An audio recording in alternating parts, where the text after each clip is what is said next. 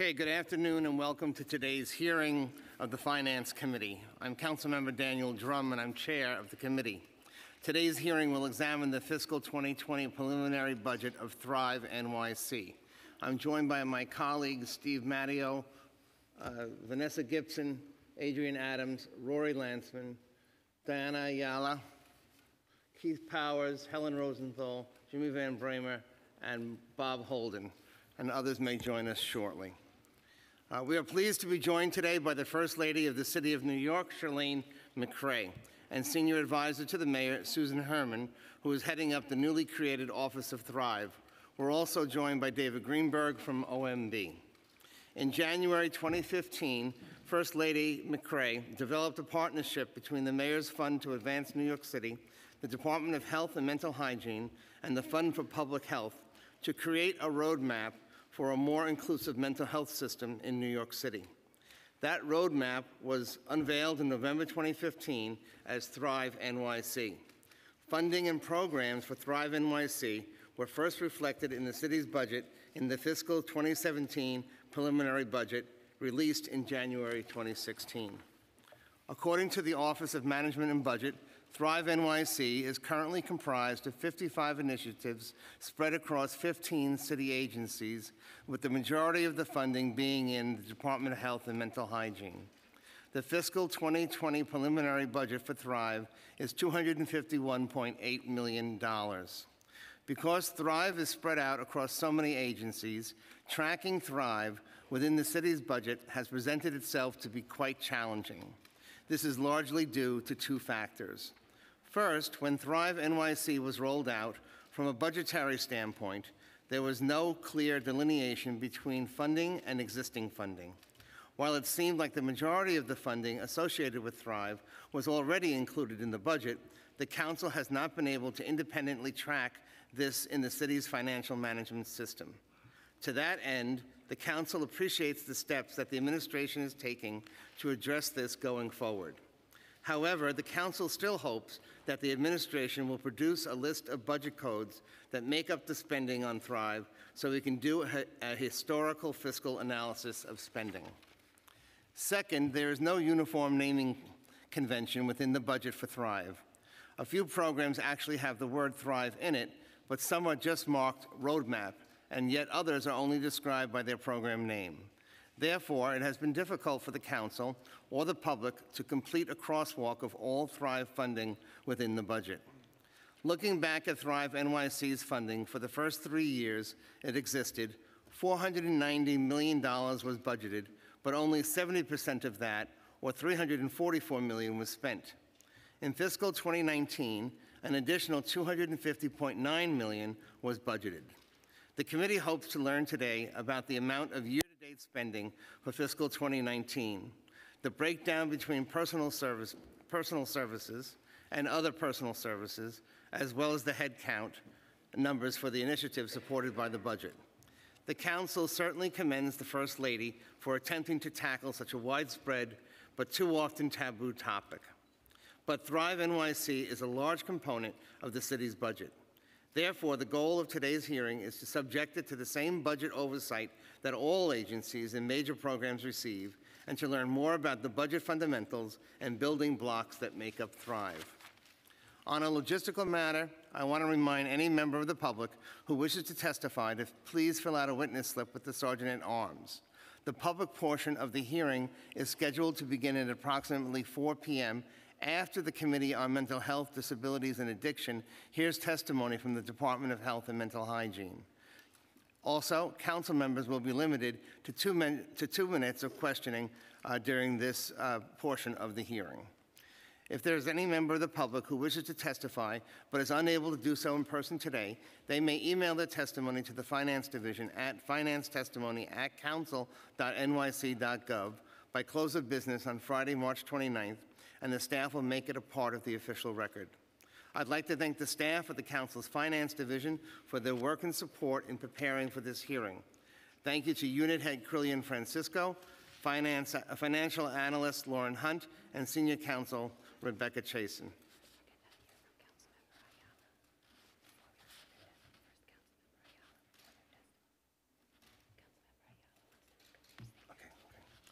Okay, and Councilmember Ayala does want to make a statement before we go to the testimony.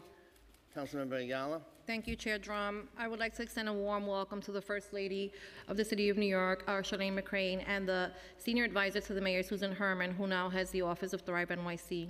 The critical work of ensuring access to quality behavioral health care to the people of New York City is no small task, and we applaud the First Lady and the Thrive team for the important work that it has done and will continue to do. To that end, we look forward to learning more about the fiscal components of the Thrive initiative so that we may better understand and support Thrive's mission. Thank you.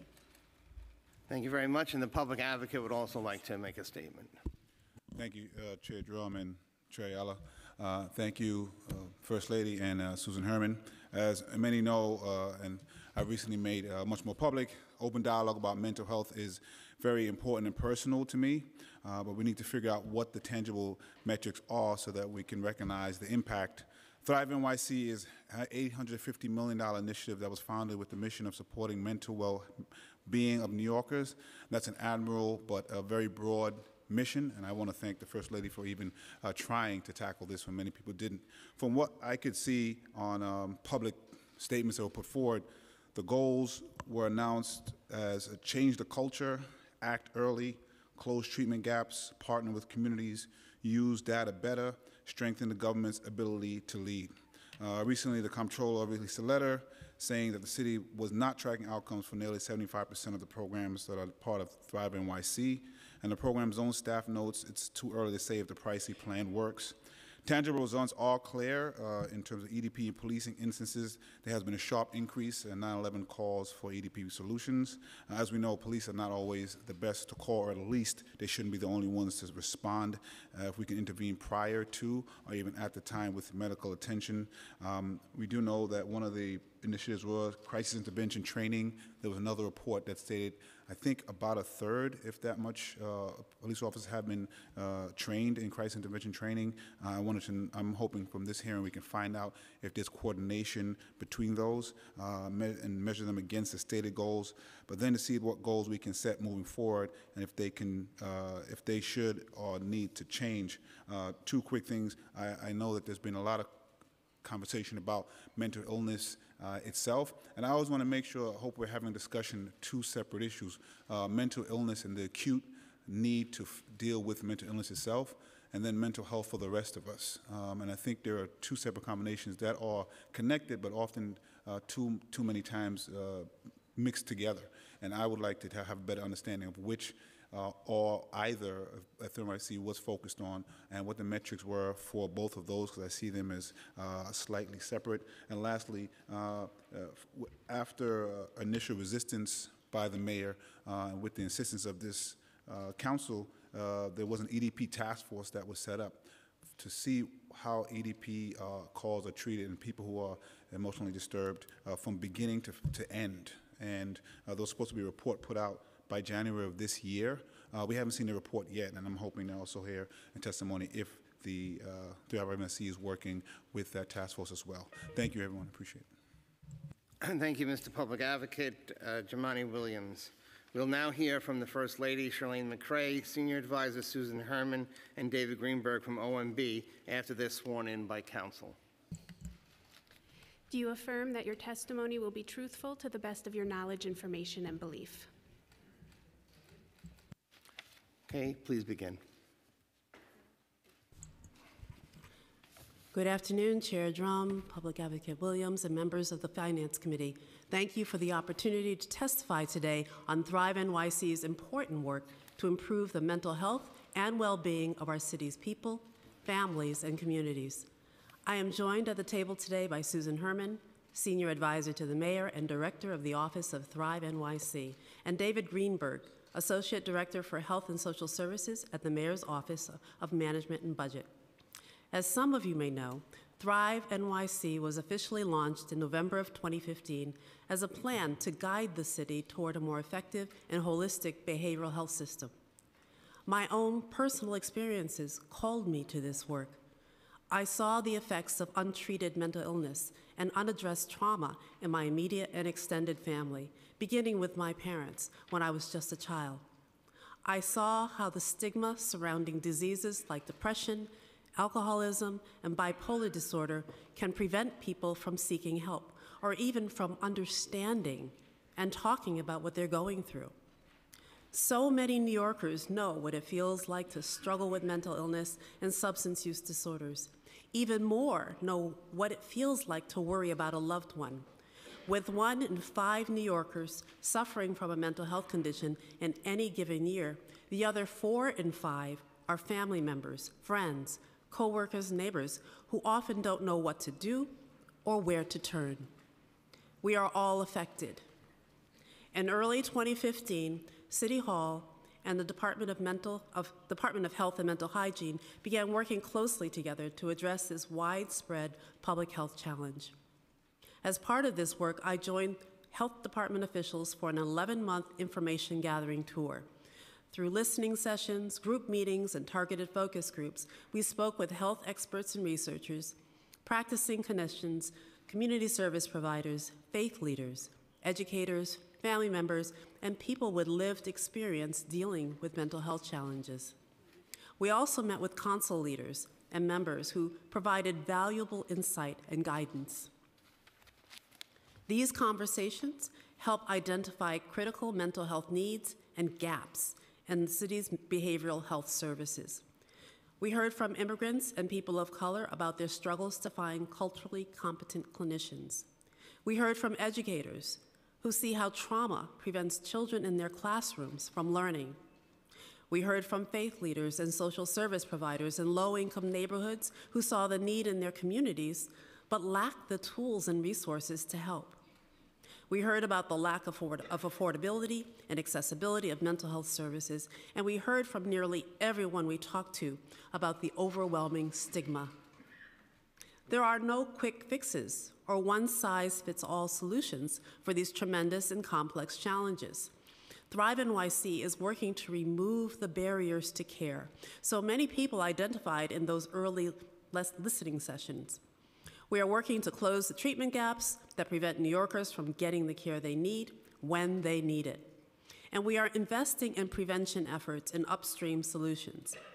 If we wait to act until people are in crisis, we will always have people in crisis.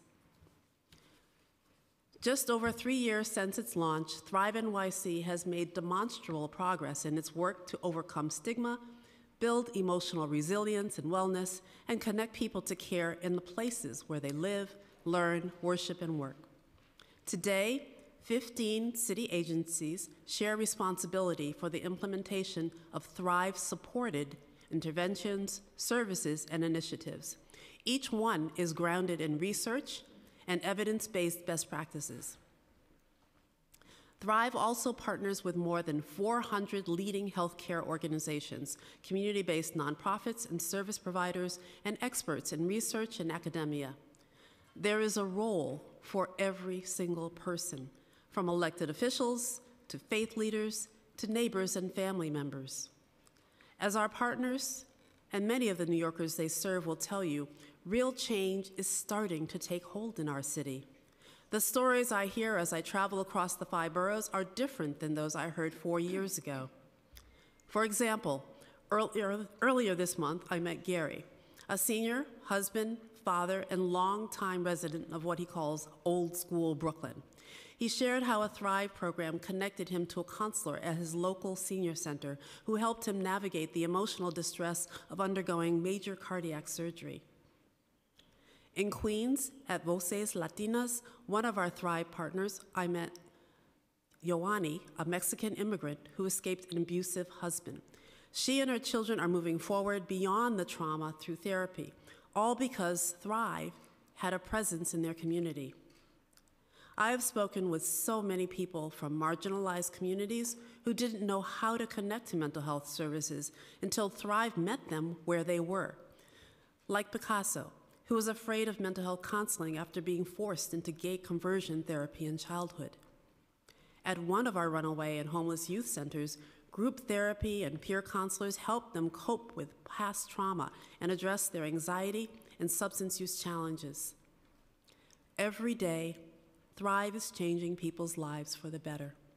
That's why so many leading organizations, including the American Psychiatric Association, the National Association of Area Agencies on Aging, and the International Association of Chiefs of Police, have honored Thrive programs. And the International City and Urban Regional Collaborative recognized Thrive as an innovative global model. When I meet with mayors of cities across the country, they are eager to learn more about how to adapt Thrive's approach for their own communities. Thrive New York City is leading the way on mental health.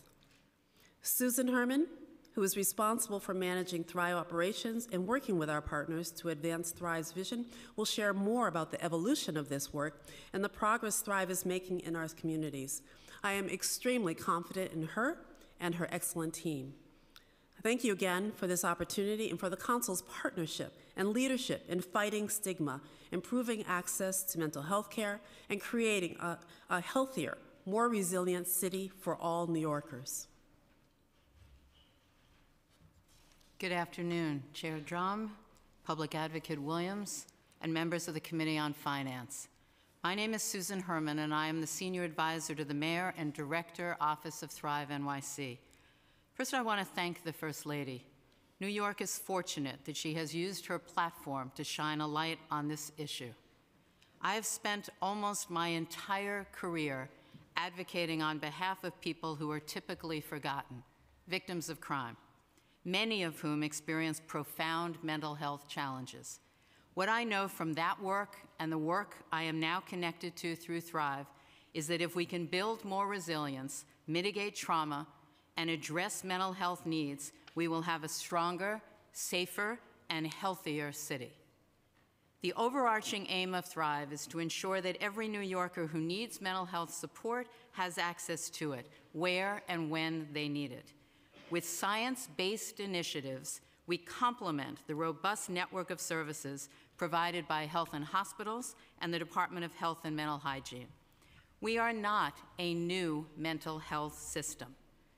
We address needs that have gone unmet by traditional services, and we pilot innovative strategies. This includes new services for historically underserved populations. We also expand what mental health support looks like, because we know that a wide range of interventions can change the course of people's lives. Thrive is also committed to mental health equity.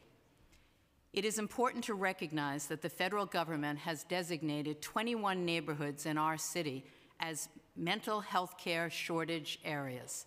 As our programs have launched, we have made sure they include new resources in these neighborhoods. In a short period of time, Thrive has grown from a great idea to a robust collection of evidence-based strategies. I will focus today on our budget, operations, and impact. As reflected in the preliminary financial plan, our programmatic budget for FY20 is $251.8 million. A detailed breakdown has been given to you. The majority of Thrive's funding comes from city tax levy, nearly 90%, with some resources coming from state and federal grants or private fundraising. Now the budget of the Department of Health and Mental Hygiene reflects over $100 million of Thrive programs. The Department of Homeless Services has over $35 million, and the Department of Education has $29 million. The rest of Thrive's programmatic budget is spread over 10 other agencies and offices.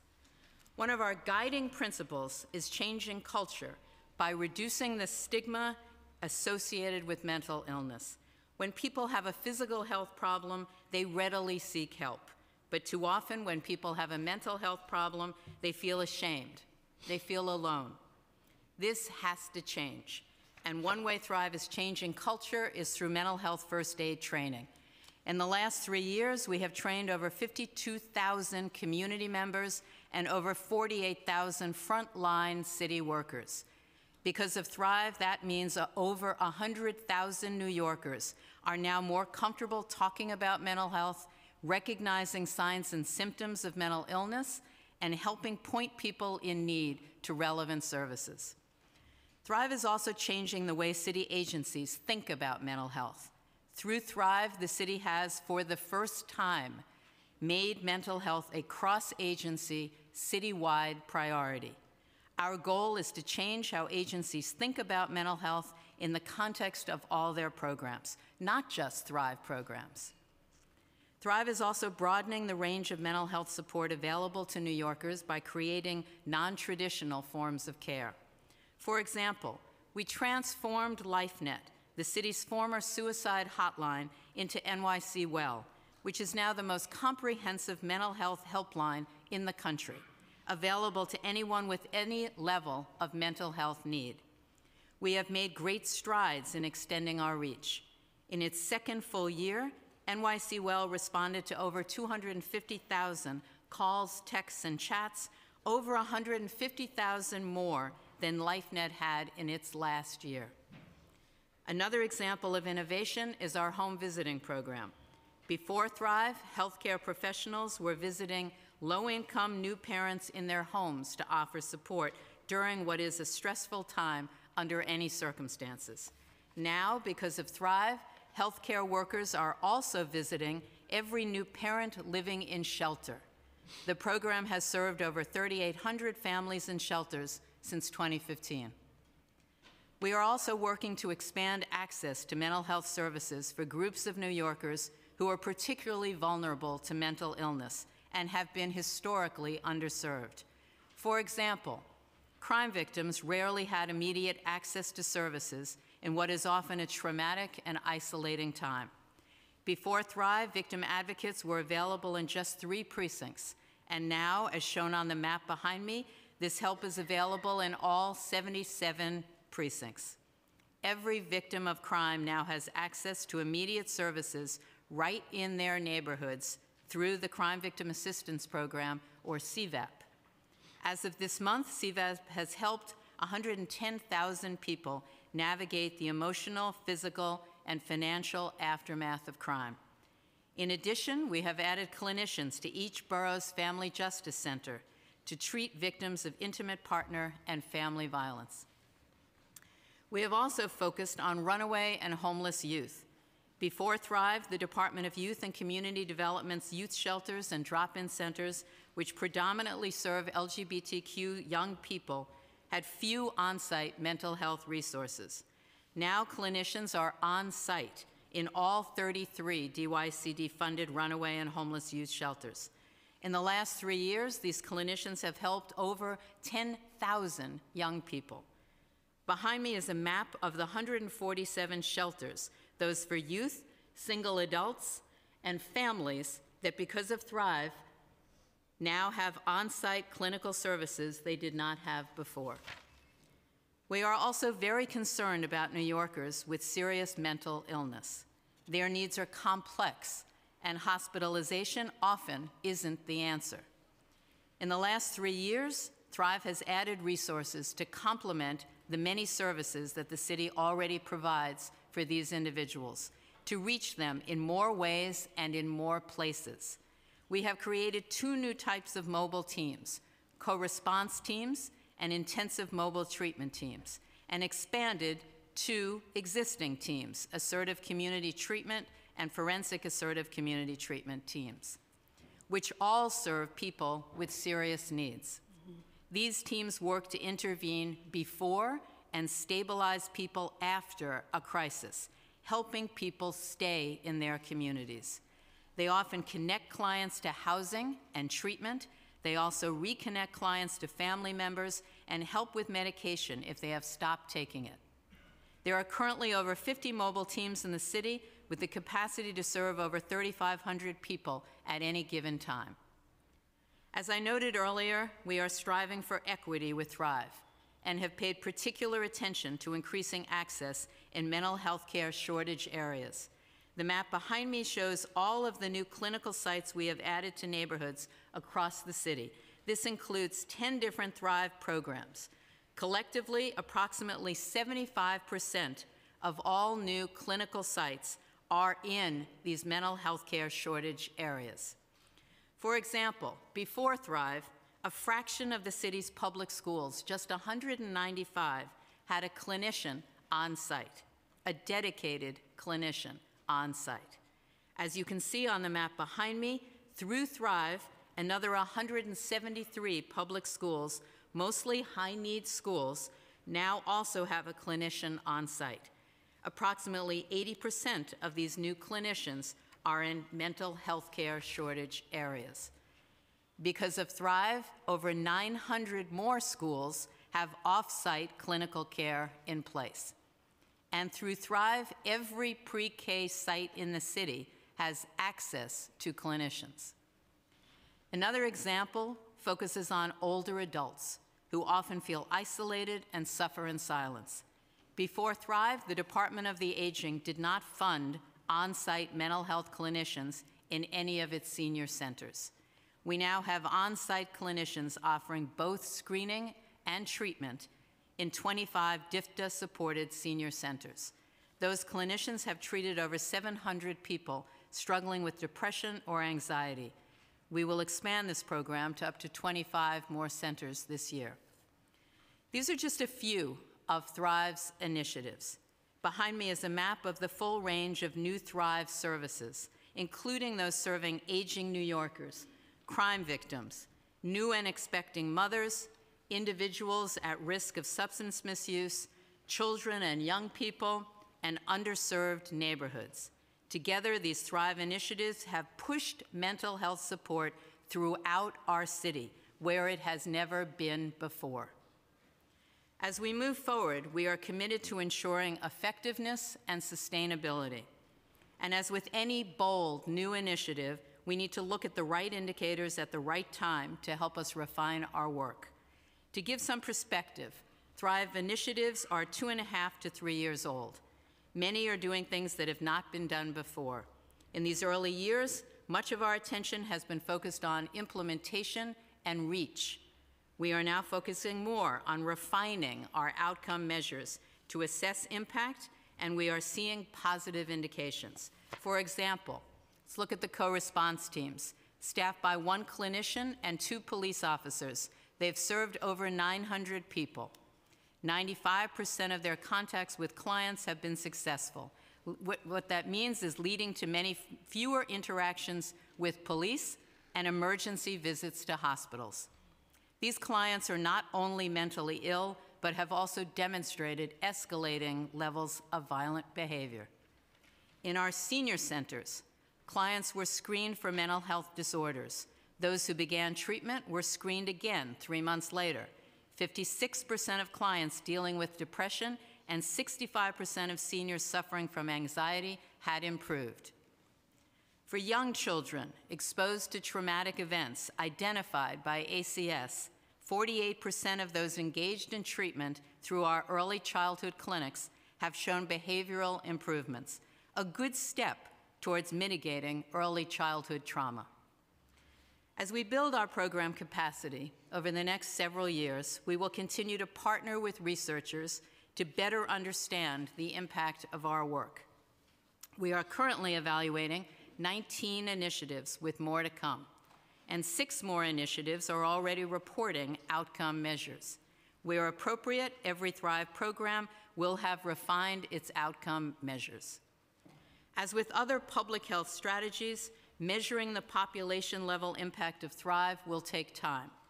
Thrive alone will not address all the factors that contribute to mental illness, such as poverty, violence, homelessness, financial insecurity, racism, and discrimination in all its forms. We also recognize that many other public and private entities are working to improve the mental health of New Yorkers. But with the combined efforts of many, we expect to see improvement in the citywide well-being index, less hopelessness among young people, less suicidality in general, and an increase in the number of people, both children and adults, with mental health disorders who are connected to care. We also expect to see a change in our culture. It is critically important that we eliminate all barriers, including stigma, that prevent people from getting the help they need. We will continue to engage with researchers to help us measure the variety of population-level outcomes we can associate with Thrive. Mental health is everyone's responsibility, and I look forward to continuing to work with all members of the City Council to advance this important work. Thank you for your time, and I'm happy to take your questions. Thank you very much, First Lady McCray and Director Herman as well. Let me begin by talking a little bit about Thrive New York City criteria. Before I begin, let me say we were also joined by Councilmember Moya and Councilmember Grodenchik, and I think I got everybody else. Okay, the city has many mental health initiatives and programs, some of which are branded as Thrive programs and some of which are not. What criteria does the administration use to determine which are Thrive programs and which are not? Susan.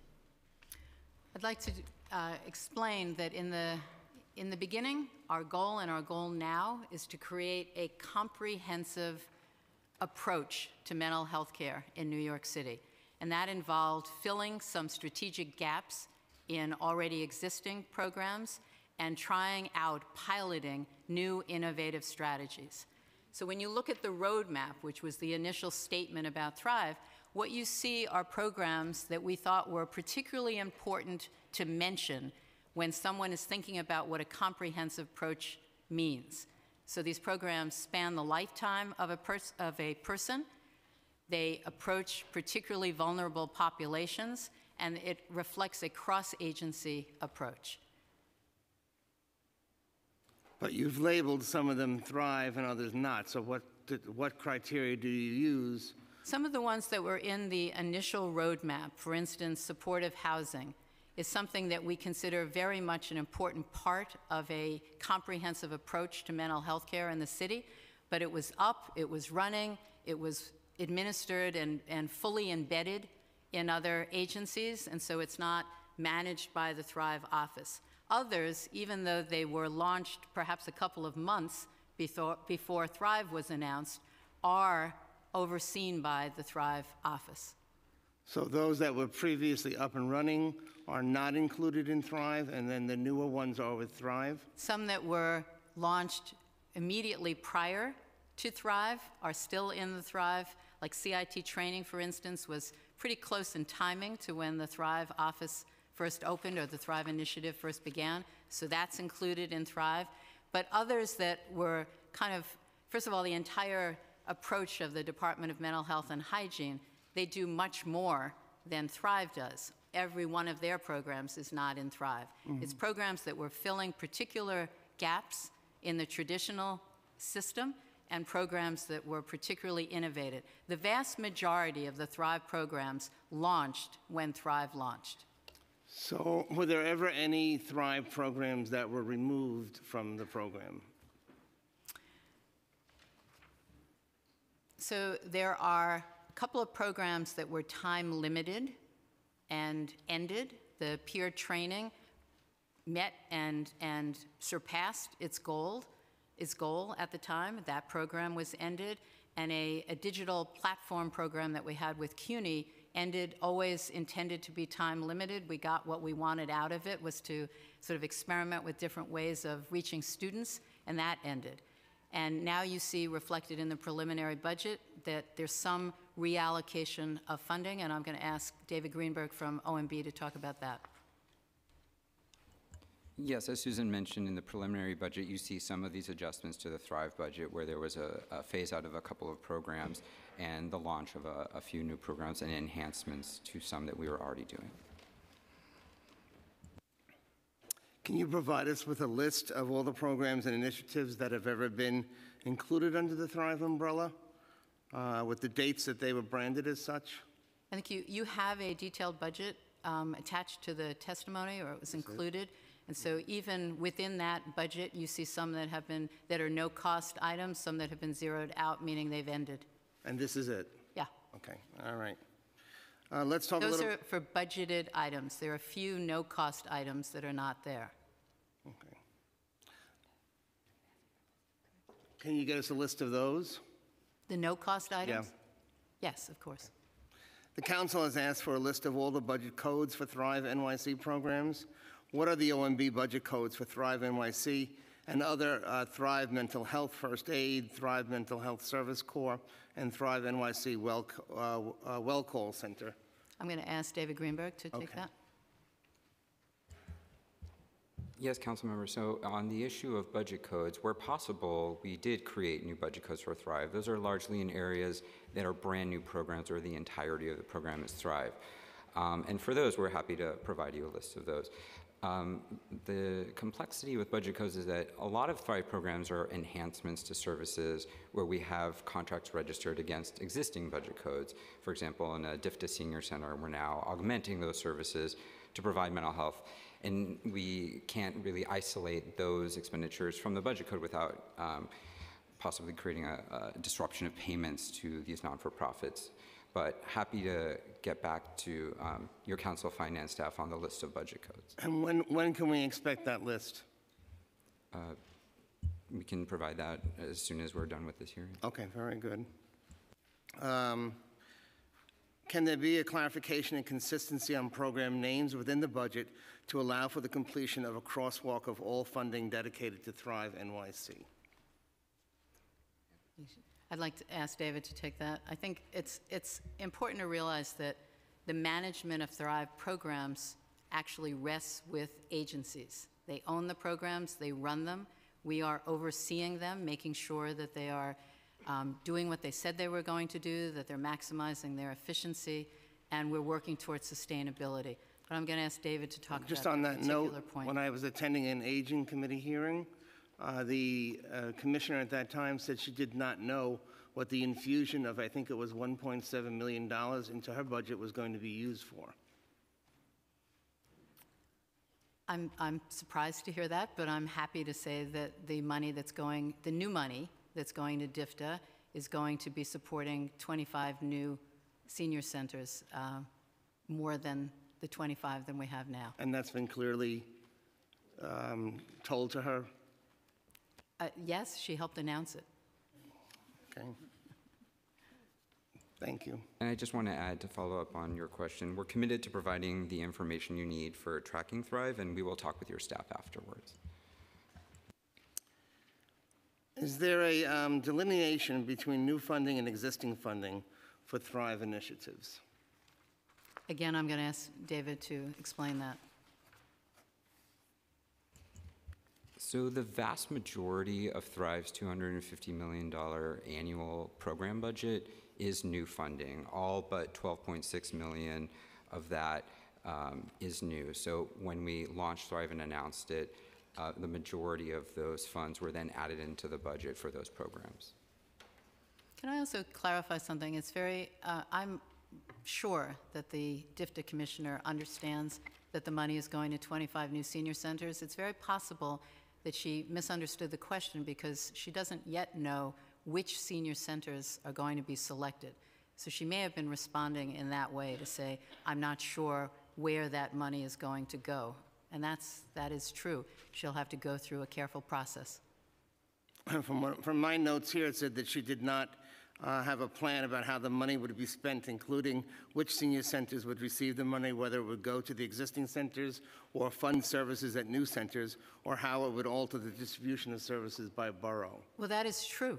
She doesn't yet know which senior centers will either stand up new services, which ones will augment existing services, or where they will be. That is true. She has to go through a careful selection process. When can we There's expect lots that? of criteria that has to be established, or that is established. When can we expect that?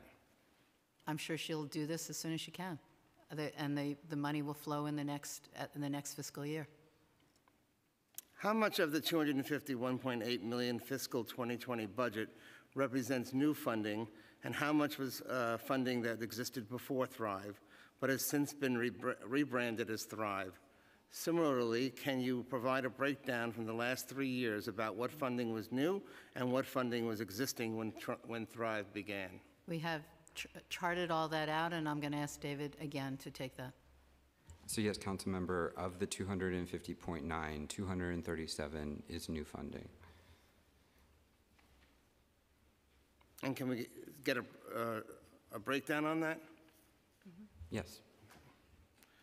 Of the $250.9 million budgeted for fiscal 19 and $251 million budgeted for fiscal 2020, how much is city funds and how much is from other sources?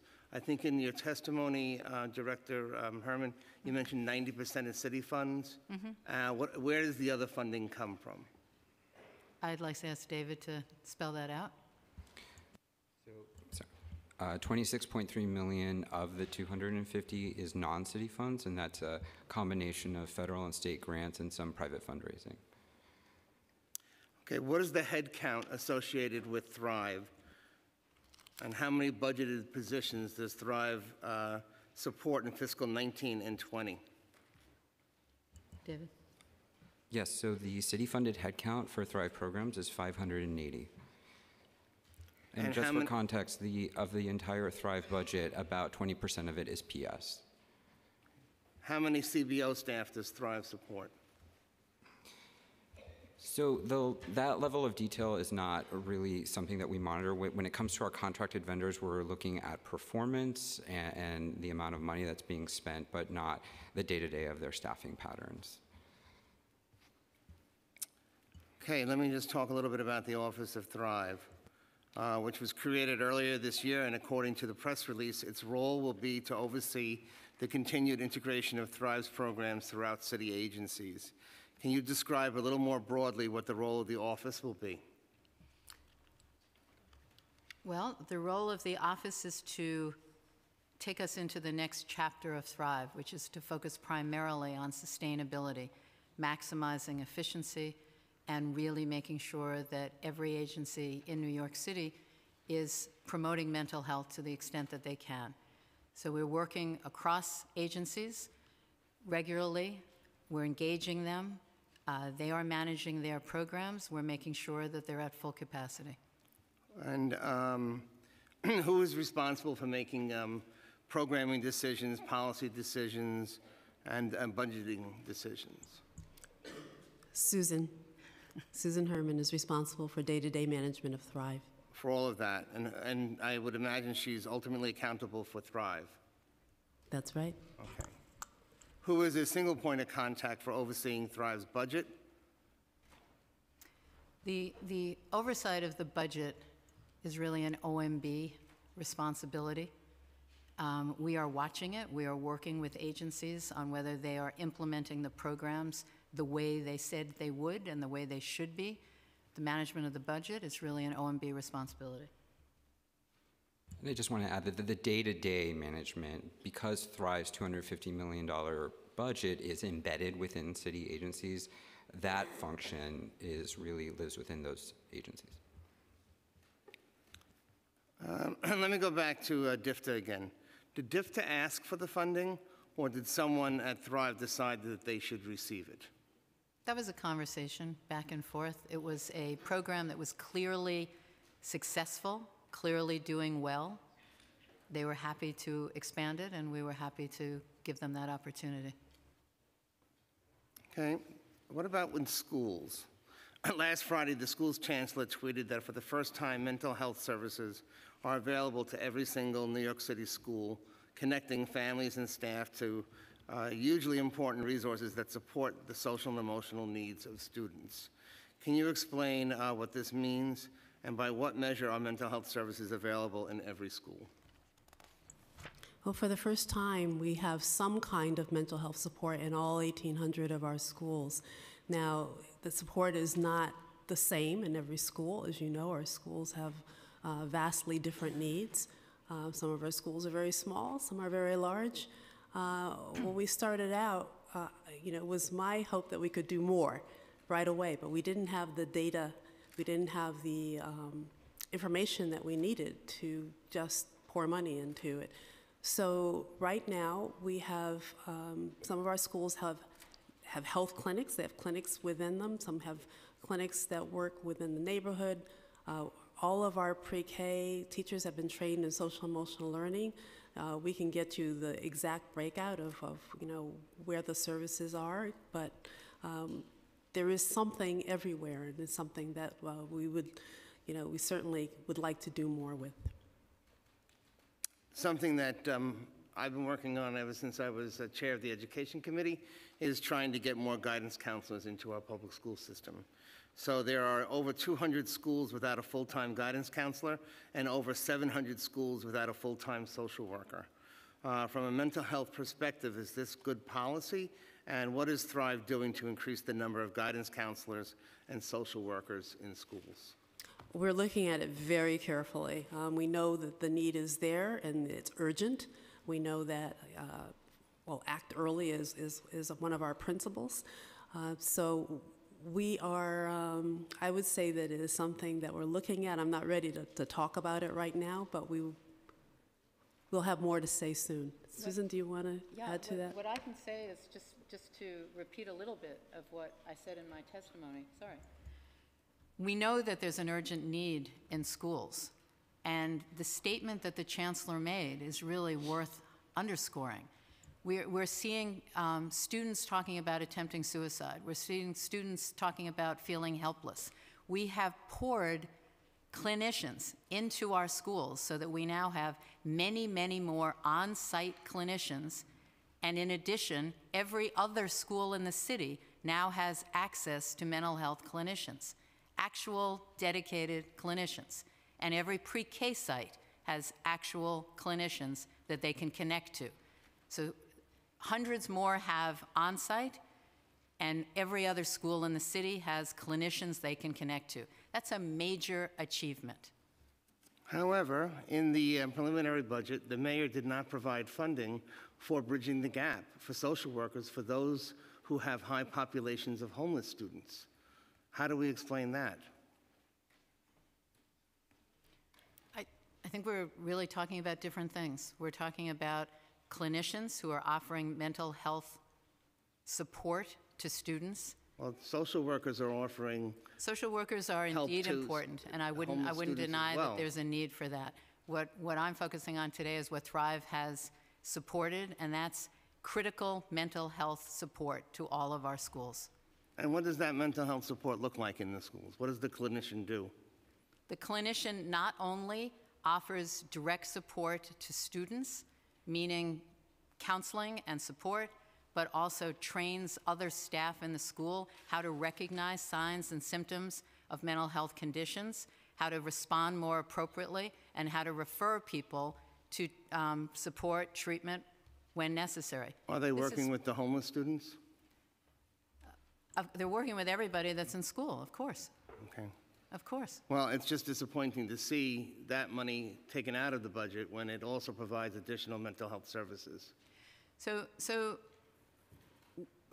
we are working with all students in every single school. Clinical care is available to everybody, whether they're in school or whether they get it on-site or whether they get it off-site. It's available to everyone. We're also doing a tremendous amount of work in our shelters, both for all of our shelters that all of the mental health, every child that's in shelter has mental health support with linkages in that shelter. So there are separate mental health linkages provided to children who are in shelters. But we have also placed clinicians in our family shelters, in our adult single shelters, and in our runaway and youth shelters. They have clinicians there. All right, well, I'm still going to be looking very closely to see if that is put into the executive budget as we move forward. That Bridging the Gap program is very important. It's very important to mental health services in the school, and they are not just supplemental, but they're very necessary as well. We agree with you. Okay, thank you. Thank you. In fiscal 2016, 17, and 18, actual spending for Thrive was dramatically less than budgeted funding.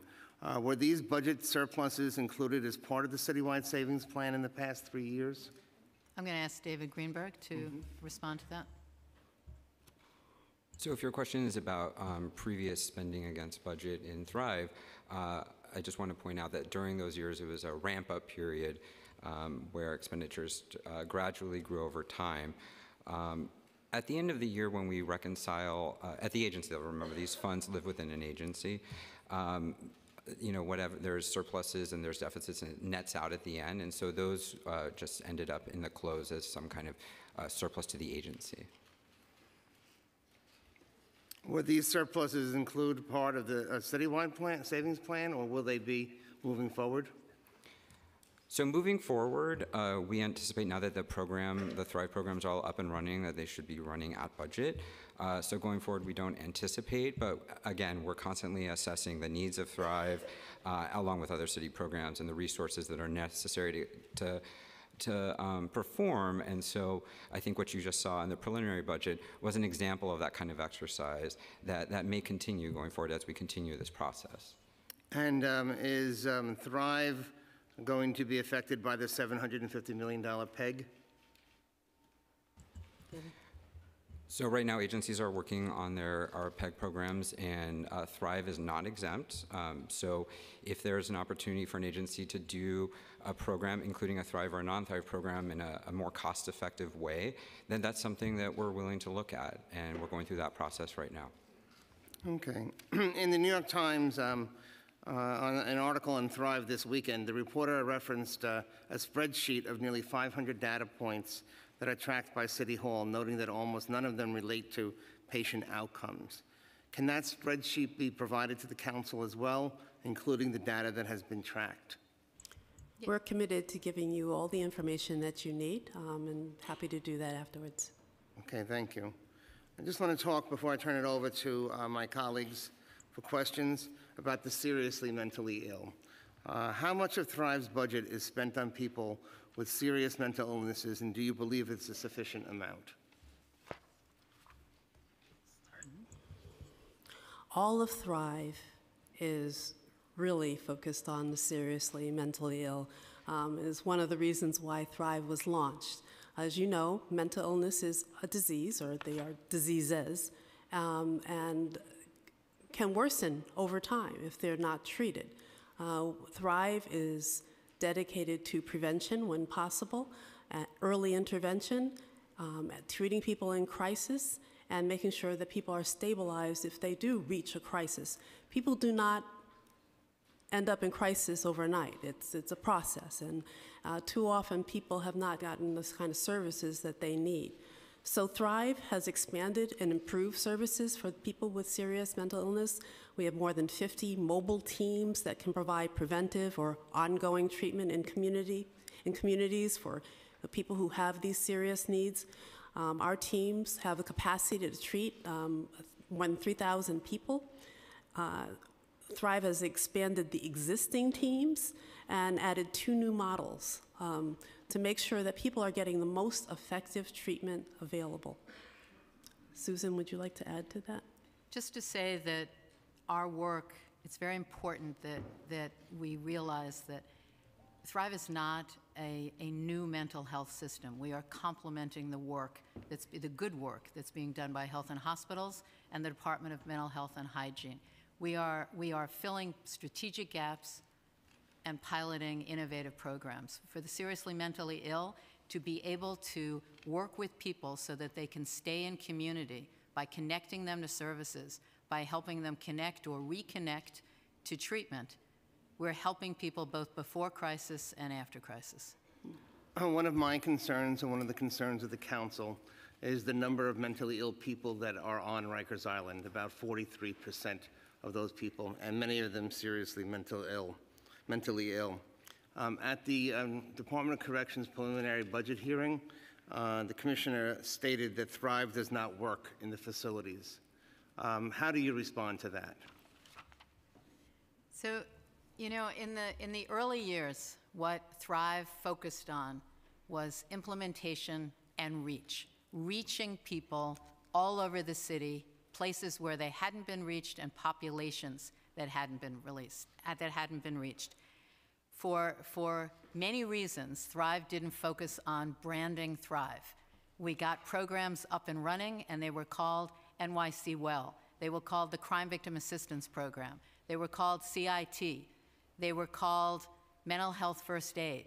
They weren't called Thrive Mental Health First Aid, or Thrive this, or Thrive Crime Victim Assistance Program. I'm sure most of you know about the CVAP program. You may not know that it's Thrive. The focus was on reach, reach, reach. We are on Rikers Island. We've trained over 700 uniformed corrections officers in CIT training.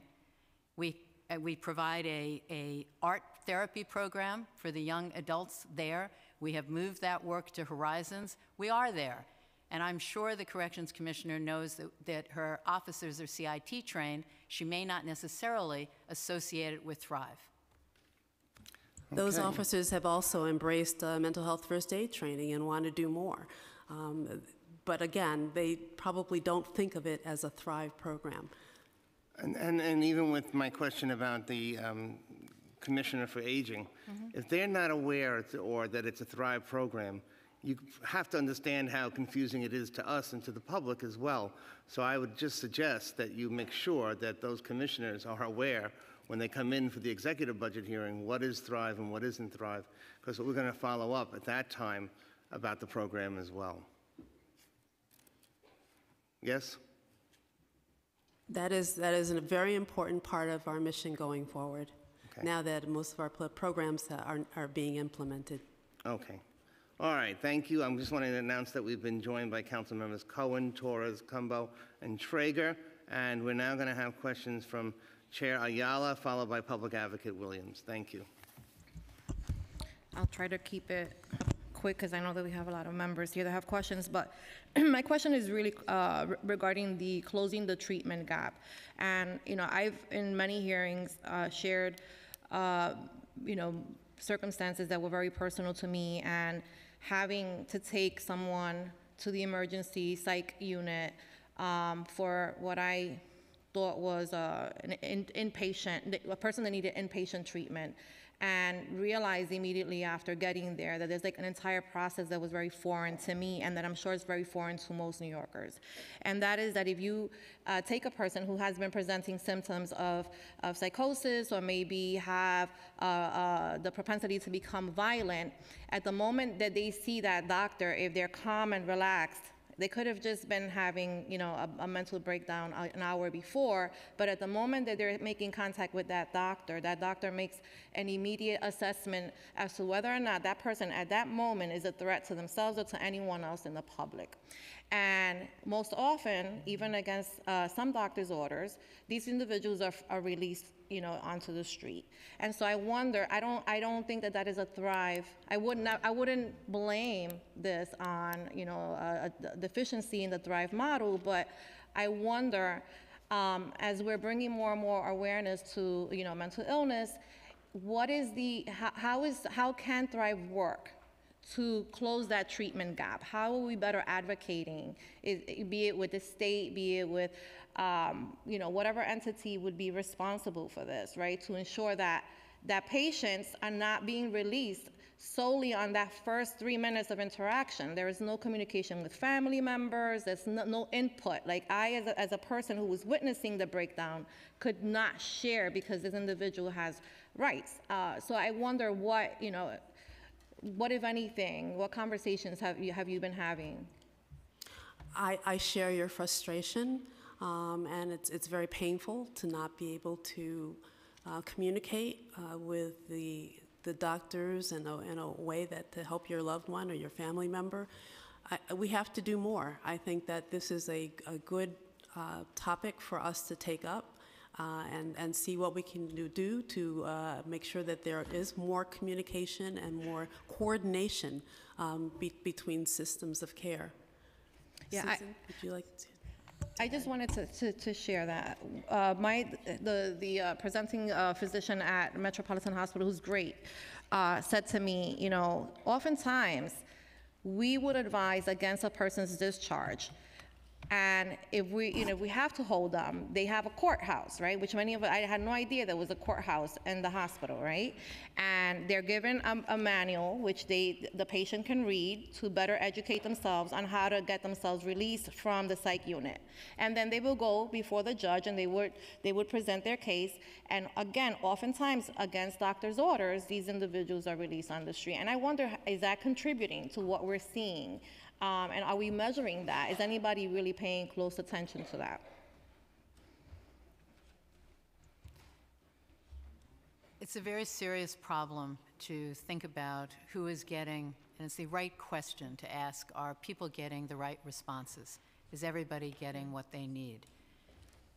It's also a state law Yeah. that whatever that criteria is, dangerous to themselves or others, this is a state law. It's a serious and big decision to commit someone involuntarily. That's why there's all that process. But we are looking to make sure, to be as comprehensive as possible, we are looking to make sure that we can communicate and reach people sometimes right after that and sometimes right before that. That's the work of these mobile teams that we're talking about. That's what we're so excited about, that Thrive has added new teams, new capacity to see people right away, and also to, we've added to teams that pre-existed. We have more options now than an emergency room than we had before. We're trying to add more and more every day. These mobile teams are keeping people in communities. The diversion centers that you'll see by the end of this year give police and others another tool, another option. That's what we're trying to do, to have people treated where they need it, when they need it, rather than always thinking the emergency room is the answer. Because sometimes you can look back and say, had you intervened earlier, you might not have needed to get to that point. I don't want to let the state off the hook here, however, because I think that, there has to be a conversation. And, as they continue to close more and more psychiatric beds, there has to be a conversation, because there has to be some collateral consequence to the city if we're not measuring, or following these individuals as we're integrating them into, society. Mm-hmm. Agree. Thank you. Thank you, Agree. Susan. Mr. Public Advocate? Thank you, and thanks again. I just want to get a couple of things clear. So, First Lady, just for clarity, you kind of provide the vision of Thrive NYC, and Susan, you run the day-to-day operations. Is that correct? That's correct. That's correct. Thrive NYC was my idea. I'm the founder. I provide strategic support. I hold convenings on behavioral health, and I amplify messages to the public.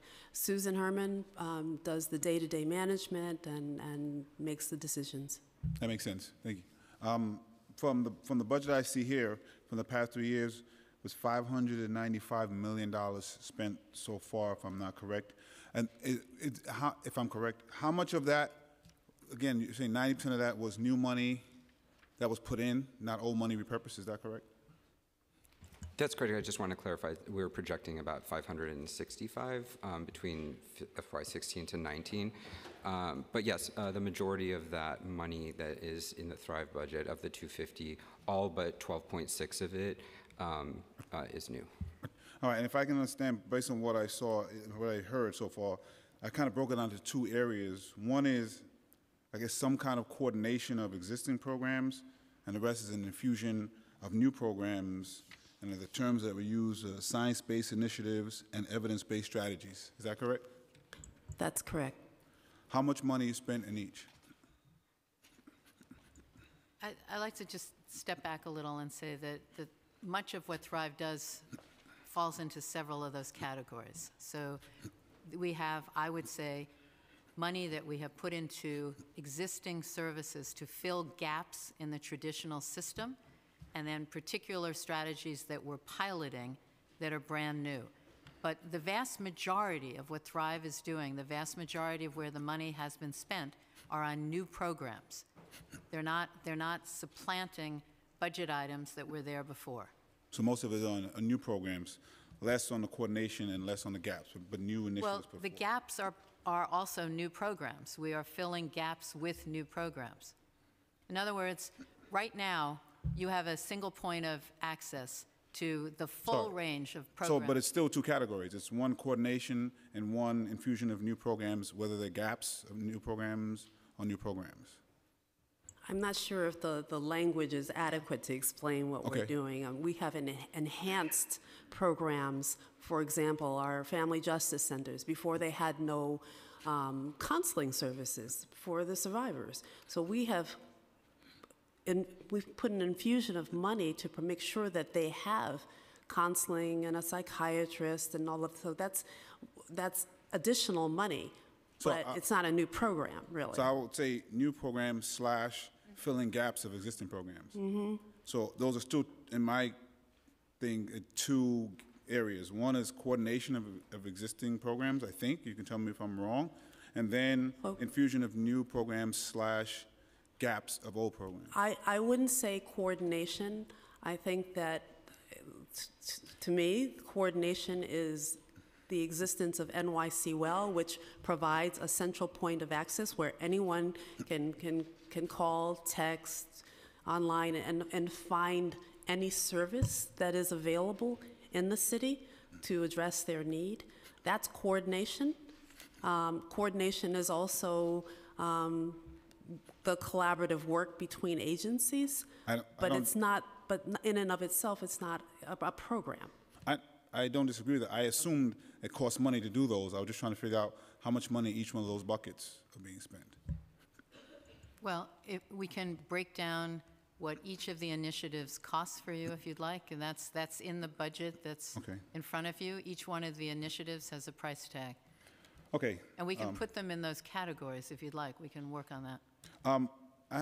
With the EDP task force that the mayor originally didn't want to do and the city council pushed, where are we with that? Is Thrive coordinating with the task force? They were supposed to have a report out. Ms. Herman, you're a member of the task force as well as I believe some of us are. I'm not sure. They met a couple times. Are you coordinating with the task force? Do we know when it's coming out?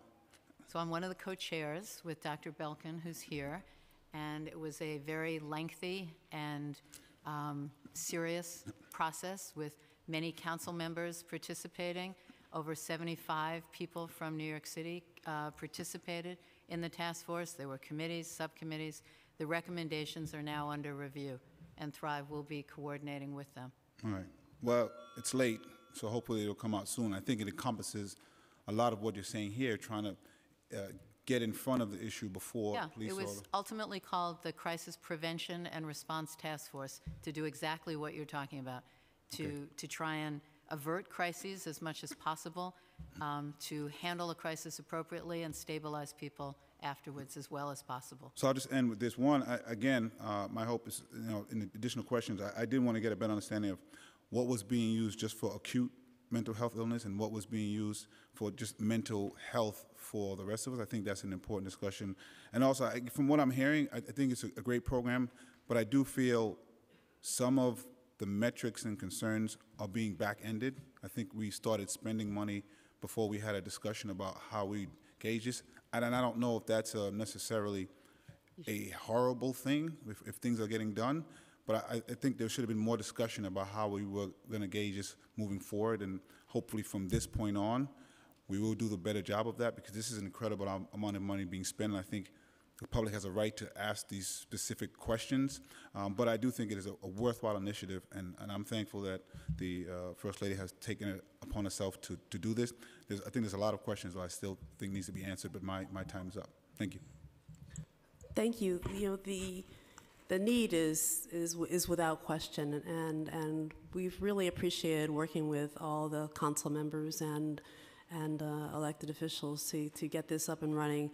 It is not true that we didn't have metrics in mind before we launched Thrive. It was part of our initial conversations. Remember, we took 11 months just having conversations with people before the launch of Thrive. We went to every borough. We talked to clinicians, parents, people with lived experience.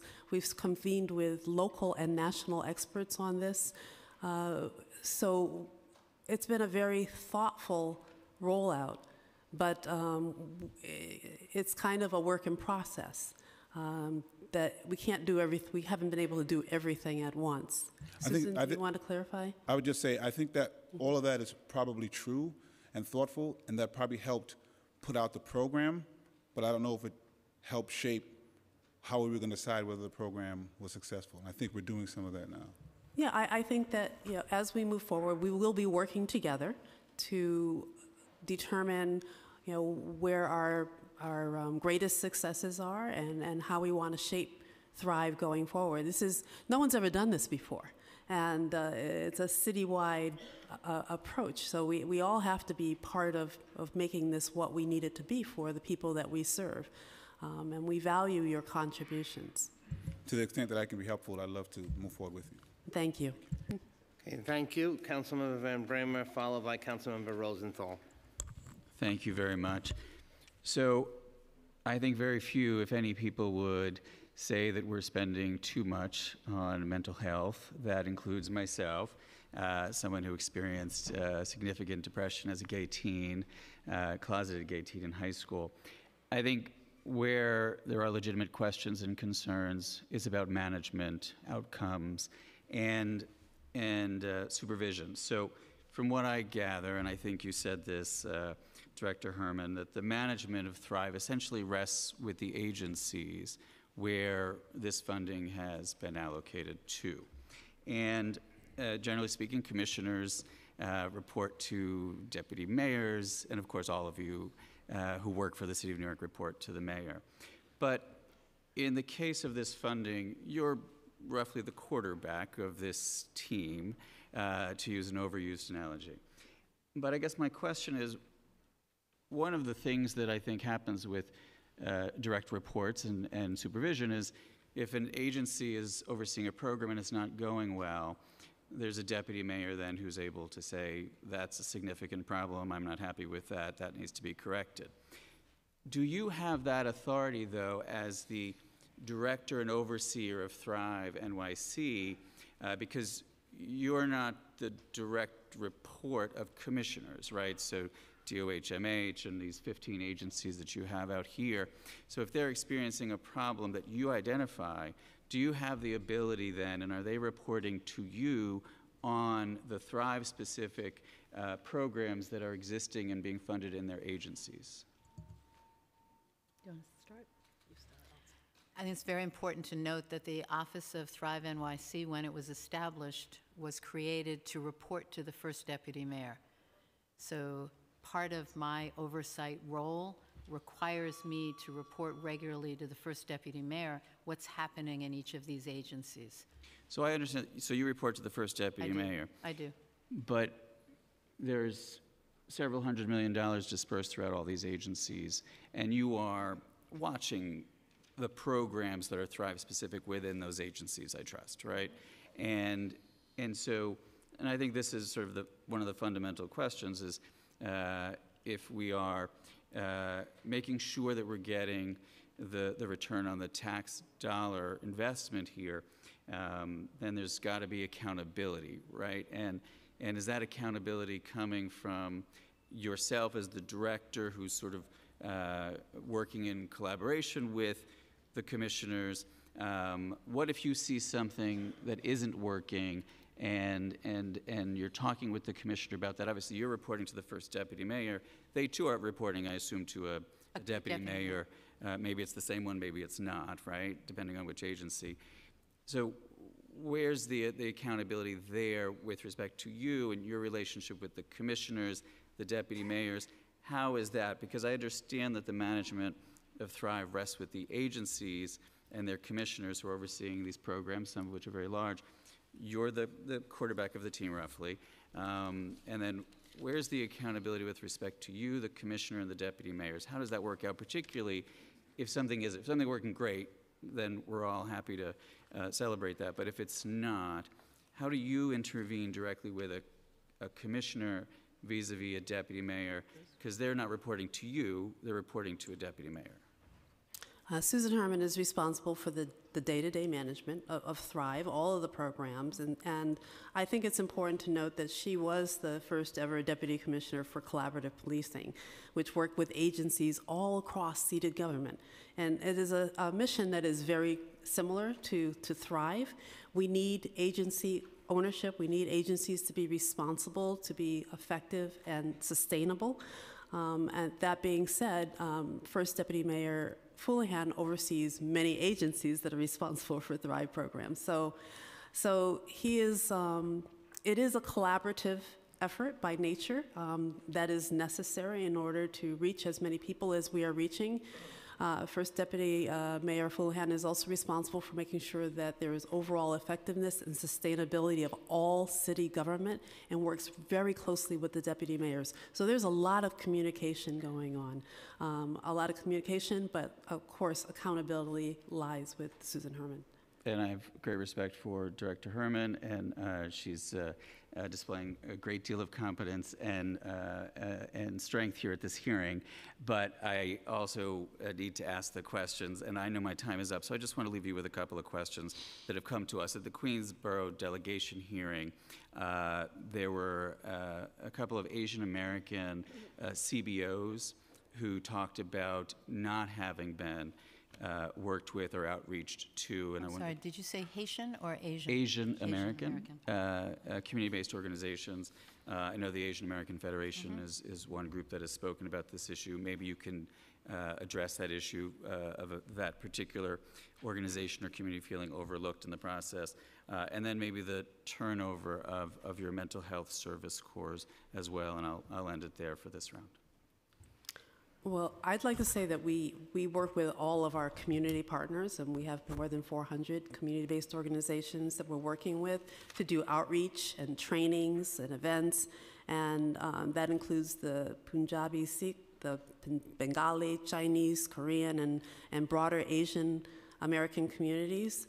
We are always thinking about how we can enhance these programs. We cannot be successful unless everyone is involved. That's why we have a Brothers, Sisters, Thrive program.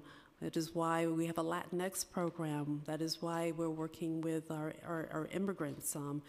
Serving high-need populations, as you can see from our map, is a priority for us. Our outreach works with other city teams as well as elected officials, and we welcome anyone who wants to be part of this, and we encourage everyone to be part of this because, as I said in my testimony, that we all have to be part of the solution of making sure that people are educated about mental health, that they actually have an understanding of these diseases and know how to access services. Susan, would you like to add? Sure. I would just add that we have several long-term partnerships with several Asian organizations where we've sponsored events, we've taught mental health first aid classes in different languages, including we regularly teach mental health first aid in Mandarin. It can be taught in Korean upon request. And we are working with many organizations. I have reached out to the Asian Federation. I will be meeting with them, but we have an ongoing relationship with several Asian organizations and include them and welcome more. Okay, thank you. I want to remind my colleagues also to please stick by the 2-minute time limit. We have another hearing immediately following this. We're actually behind schedule here. So I'd like to now turn the mic over to Councilmember Rosenthal, followed by Councilmember Powers. Thank you so much. I want to start by thanking you from shifting the city's outlook on mental health from siloed agencies to a comprehensive vision about mental health. You're uncovering all these things, all these gaps, and trying to fill those. Spot on, kudos, thank you for thinking about it that way. I really appreciate it. I am concerned about a couple things. One is I hope we can use this as an opportunity to shine a spotlight on the deficiencies of the procurement process. So to the extent the city is not providing the service directly but contracting out, you will see that the procurement process itself is hideous. That number one, we don't pay our service providers enough money, and so they're being asked to do all the beautiful things that you're articulating with 3/4 of the finances they need. And number two, they're not actually paid until 6 months, a year and a half after services have begun. And although we are implementing Passport to address that, we just had a hearing on it, we unveiled lots of problems. So number one, that. Number two, I would encourage you, OMB, to not subject Thrive to the hiring freeze. We've heard about all these great things. It will only cripple the program. I don't know how you can report on successes and still be subject to a hiring freeze. And lastly, I'm concerned that some of these great ideas have been great ideas for a really long time. And on the council, we have seen that they've not been funded and therefore have created city council initiatives to fill the gap. Here's an example from something that Director Herman mentioned. On-site clinicians in schools. It's great you're doing that. A, don't do any off-site stuff. You can't claim victory if you're referring stuff out. You can't claim that you have somebody on site who's noticing behavior in the classroom or culture of a school. That can only be done on site. And I would argue that's true for our schools and for our homeless shelters or even supportive service shelters. We are always finding deficiencies in those contracts by contracting out off-site provision of whether it be a social worker, a clinical mental health provider, a guidance counselor, I don't care what it is. But that is a gnawing deficiency in all of these services, specifically at PS 191, when we rezoned in order to integrate the schools. Councilmember, can you get to the question? Yes, the largest problem was getting a guidance counselor in the school. We don't need a clinical mental health provider. We need on-site counseling. I've been funding for the past 5 years a program called Counseling in the School. I funded them to the extent with my discretionary funds so that they have an on-site counselor. And that indeed is what has allowed the school to improve functioning as we desegregate our schools. Those are my general thoughts.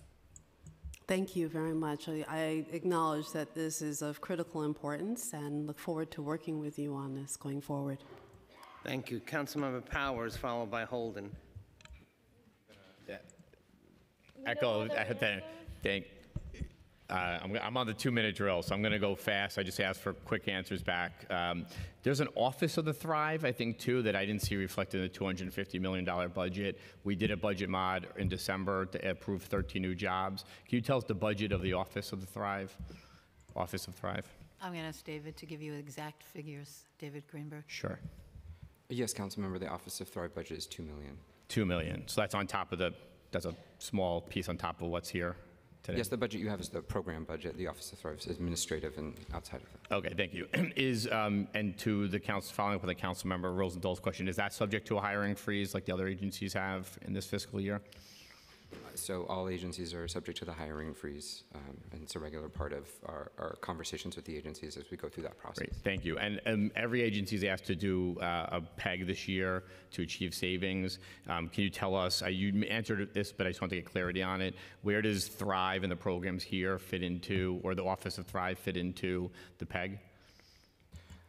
So as I said earlier, the Thrive programs are not exempt from the PEG, and so right now agencies are working through what their proposals are to achieve those savings, and so they can propose some efficiencies. With so the agencies program. have to do it, and the program Yes. space. Okay, got it. I've noticed you're over budgeted every year, so you have 78 billion, you're 78, but you spend 43, 188 budget, 125, 224, 174, now 250, 251, 251 as anticipated spending. Can you talk to us about why you're asking for 250 when it seems like every other year you're coming under budget, which I'm not faulting you. We ask agencies to save money where they can, but can you give us where 250 when you seem to be under every year? So the budget that you have in front of you reflects a ramping up period. Many of the programs that you see particularly underspending in their budget were programs that encountered unexpected difficulties, either with the procurement process or with siting issues or something programmatic. But at this point, we feel that most of the programs are operating at full scale, and we're very close to spending the budgeted amount for this year, and we will be going forward. Okay, I appreciate that answer. Thank you. And just the last question, because I know we're on time, but I wanted to make sure. I wanted to just talk about metrics for success here. There's been some discussion around measuring 400 and something measurements. I think it's totally fine to measure a lot of different things to figure out how you're performing and how what large scale of programs you would need a lot of measurements. I'm wondering though, the mayor's management report has, I think it's like probably 10 or 12 different metrics that you have as performance indicators. But can you just tell us at the council, I mean, you have mentioned the ramping up. Your budget's now, I think, 3 or 4 times where it was when it started. It's a real investment in mental health services. I think the city should be making an investment in here. But I want to understand if you can tell us what you feel like are your performance indicators that will measure success as we get into the 4th or 5th or 6th fiscal year where we're funding Thrive.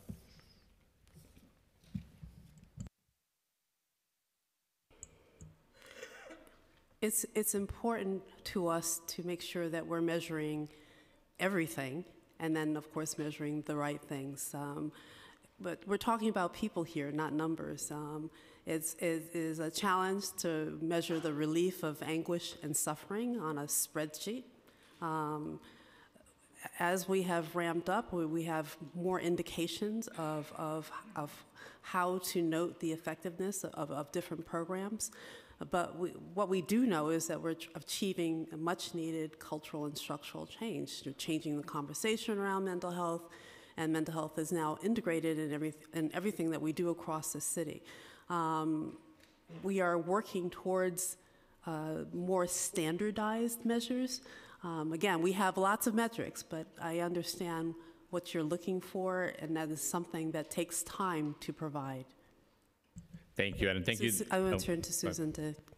I'd like to just elaborate a little bit about what the First Lady said. Measurement is absolutely important, and it's very important to measure the right things at the right time.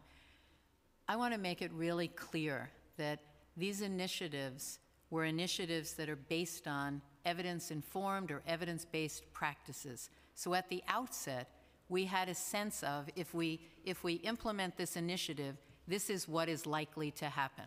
So we started out knowing where we wanted to go with programs. The exercise that we're engaged in now, we have refined implementation measures, we've refined reach measures, which were really important to us at the beginning. How many people are we reaching? And now we are refining outcome measures. I don't think it's fair to say we have no outcome measures. We have some that have already been tracked as part of the work that agencies are doing. We have external evaluations that are underway. We have significant number of internal evaluations, more to come. But these outcome measures just need to be refined, and then they will be part of what agencies are tracking. And every initiative, where it's appropriate, and that's almost all of them, not all, but almost all of them, will have 1 or 2 or the appropriate number of outcome measures. I just want to be for the record. I said nothing about there being no performance measures. I think there are. I was asking from the administration for Thrive, which ones you've prioritized as determining success in it. I read the mayor's management report and your numbers. I think you see numbers of access going up. I think access is really important. Yep. I think that as we get to, next year, the year after, I think what the council would be interested in is, in addition just the access part of it, seeing that there's also results. And I totally agree with you. Tracking this on a spreadsheet is not an easy measurement to do. But I think also knowing, in addition to access, outcomes that are based on wellness would also be. Absolutely. And some of the measures, let's make a distinction between outcomes of initiatives and population level outcomes. Some of the population level outcomes will take a while, just as any public health initiative does. If you look at the city's trans fat ban in restaurants, if you look at the smoking bans, if you look at population level outcomes, sometimes it takes a long time. But we will know what the outcomes of these initiatives are, and we will be looking at population level impact. Yeah, great. Thank you. Thanks for the answers. Thank you. We've been joined by Council Members Cornegy, Deutsch, and Barron. And now we'll have questions from Councilmember Holden, followed by Councilmember Adams. Thank you both for your testimony. And First Lady, this is a great idea. I think Thrive NYC, we'd love to see it succeed. At least when Susan Herman was at our last mental health hearing, She said, we're seeing the benefits in the subway. And it's coincidentally, that week we were getting tons of complaints of people being accosted, attacked, harassed by homeless individuals in our subways. And there were a bunch of many stories about this. The 8-year-old getting punched in the head by a homeless individual. And I'm interested in these mobile teams, that you have 50 mobile teams. Are they operating mostly in the subways or everywhere?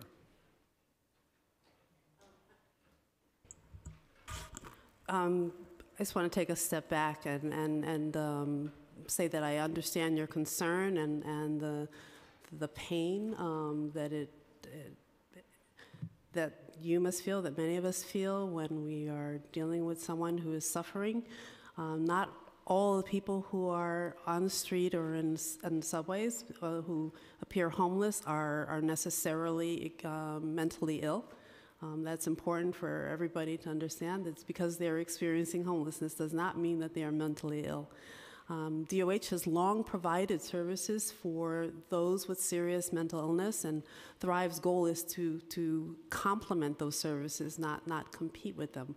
We are enhancing services that already exist. And everything that we do in Thrive is working to either prevent or to intervene or to provide support to people who are in crisis or after crisis. Susan, would you care to add to that? I think the situation in the subways that you're describing is troubling for everybody. This is because people feel trapped. People feel trapped in the subway. So this is a concern to everybody. But I just want to ask before, because I'm running out of time. How do you measure success in the subways? I mean, because I think most New Yorkers, 90% might say, we're not seeing a difference in the subways.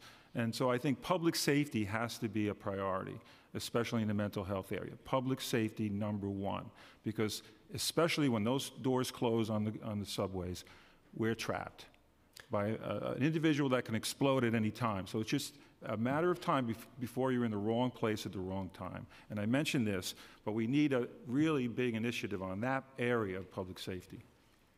I understand your concern and share your concern. However, it is important to remember also that the people who are mentally ill are more likely to be victims of crime and violence than perpetrators.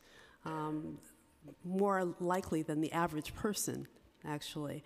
And so when there is an incident, it does have an outsized impact because, of course, it's all on the covers of our newspapers. This is something that we would enjoy exploring with you going forward because it is important, but we all have to be part of the solution. Susan, would you like to add to that? I just want to, and when we met and we talked about this, I think it was important to talk through that when you do see somebody that you're concerned about, you can call 311, you can use the app, and there are mobile teams from DHS that will come and will work with that person to try and get them the help that they need. That's important for all New Yorkers to know, that help is available. Everybody gets resources, they get information, they're offered assistance, and of course we want to have safe subways. And New Yorkers can do something, though. They can use that app. Right, just how do you measure success on the subway? That's what my question was. How do you do that? If you take the person off the subways, off the streets, get them the help, if they just refuse to go, how many of those do we have? I mean, there's a number of questions that we have, especially in the subways, and that's why I wanted to address that. We do not have a subway-focused program right now, but we are happy to explore that with you. Okay, thank you. Councilmember Adams, followed by Councilmember Gibson. Thank you, Mr. Chair. Welcome, First Lady. So glad to see you again. Thank you very much, Director, also for all of your work, and thank you for your outreach in Queens, as we've seen each other a few times out there doing what Thrive NYC does. You've also changed the face of mental illness, and I thank you for outing that issue of mental illness and this condition that so many face and so many have to wake up and deal with on a daily basis and lived with, and loved ones have to live with also. I think that so many people feel freer to speak about it. freer to look for help, which is even more important. But I wanted to talk a little bit about, and I'm not going to take up a whole lot of time, just basically one question. This is such a comprehensive vision. And in working collaboratively with so many different agencies, how do you really drill down and get that data that is necessary? I think that really all of us are looking for, and a multi-million-dollar effort like this. How do you drill down and collaborate? Who collects the data for Thrive? How is it collected? And where exactly is it stored? Is it public knowledge? I don't know if it's on a public site anywhere. Who handles all of that? Thrive was intended to be aggressive, innovative, science-based, and in response to a very complex problem. But we have data. I can tell you that, just give you a few examples, that 80% of the people who take mental health first aid they report that they're using their new skills to help others. 33% of them say they use their skills every month. 99% of the Department of Education's pre-K teachers and staff say that social emotional learning has improved their teaching. They are all in. They love this program. And we have fewer criminal justice interactions and hospital visits. There are more services. Only one person was arrested out of 1,000 people who are helped by our co-response teams. 95% of those people were connected to services. They receive counseling. They're given referrals to programs or transported. I mean, this is hard data. We know that people are being helped, and they're being helped where they are. Susan, would you like to add to that? Can I just ask, Susan, before you go on, how is that data collected, and is it published somewhere? Susan will address that. So as you've heard, we have over 400 ways of measuring what is happening with Thrive. All of those metrics are being refined. I just got to Thrive a little over a month ago. I'm looking at these metrics, trying to make sure that they are still the right measures for each of these initiatives. And then these metrics will go up. They will become public. Any specific time frame? Can we drill down a little bit closer to when that would be so that other people can take a look at that, and I would be able to say to my constituents, here it is? We're happy to give you these. These have already been given out to the press. But before they're put online, they'll be refined, they'll be tweaked to make sure that they're current, that it's appropriate. They'll be up within a couple of months. Okay, that's what I was looking for, a couple of months. Thank you very much. Okay, thank you. Councilmember Gibson, followed by Councilmember Torres.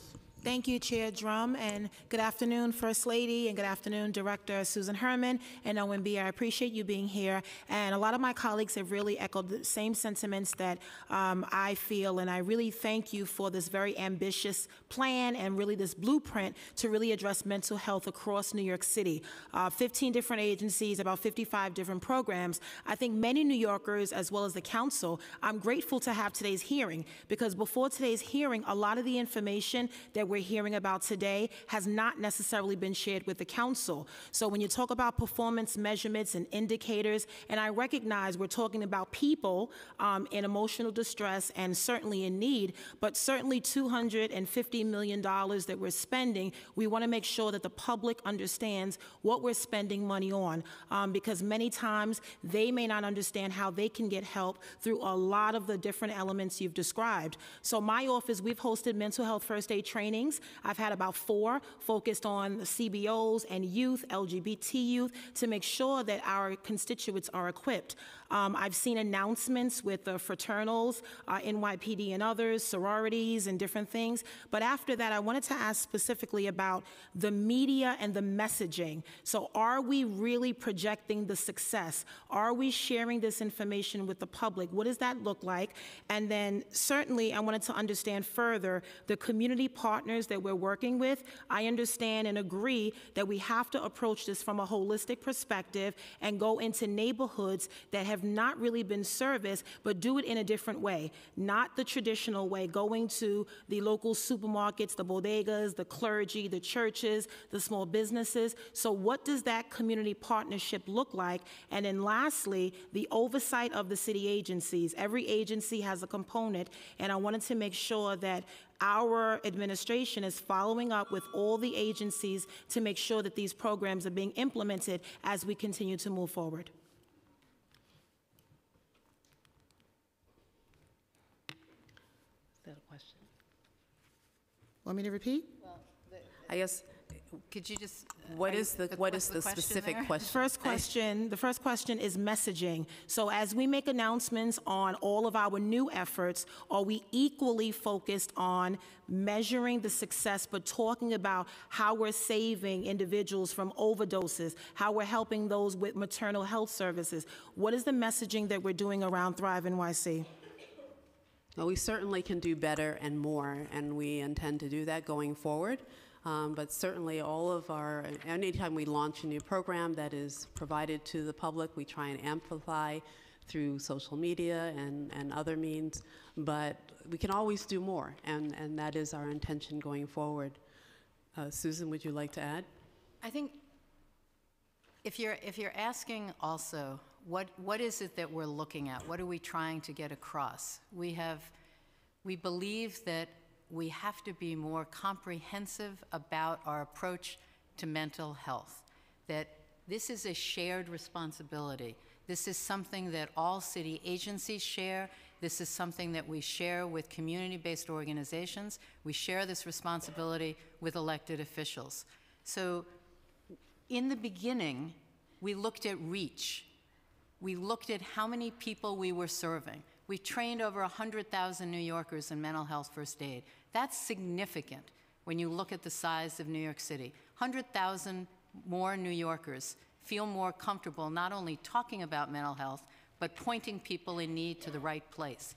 We've answered over 500,000 calls, texts, and chats through NYC Well.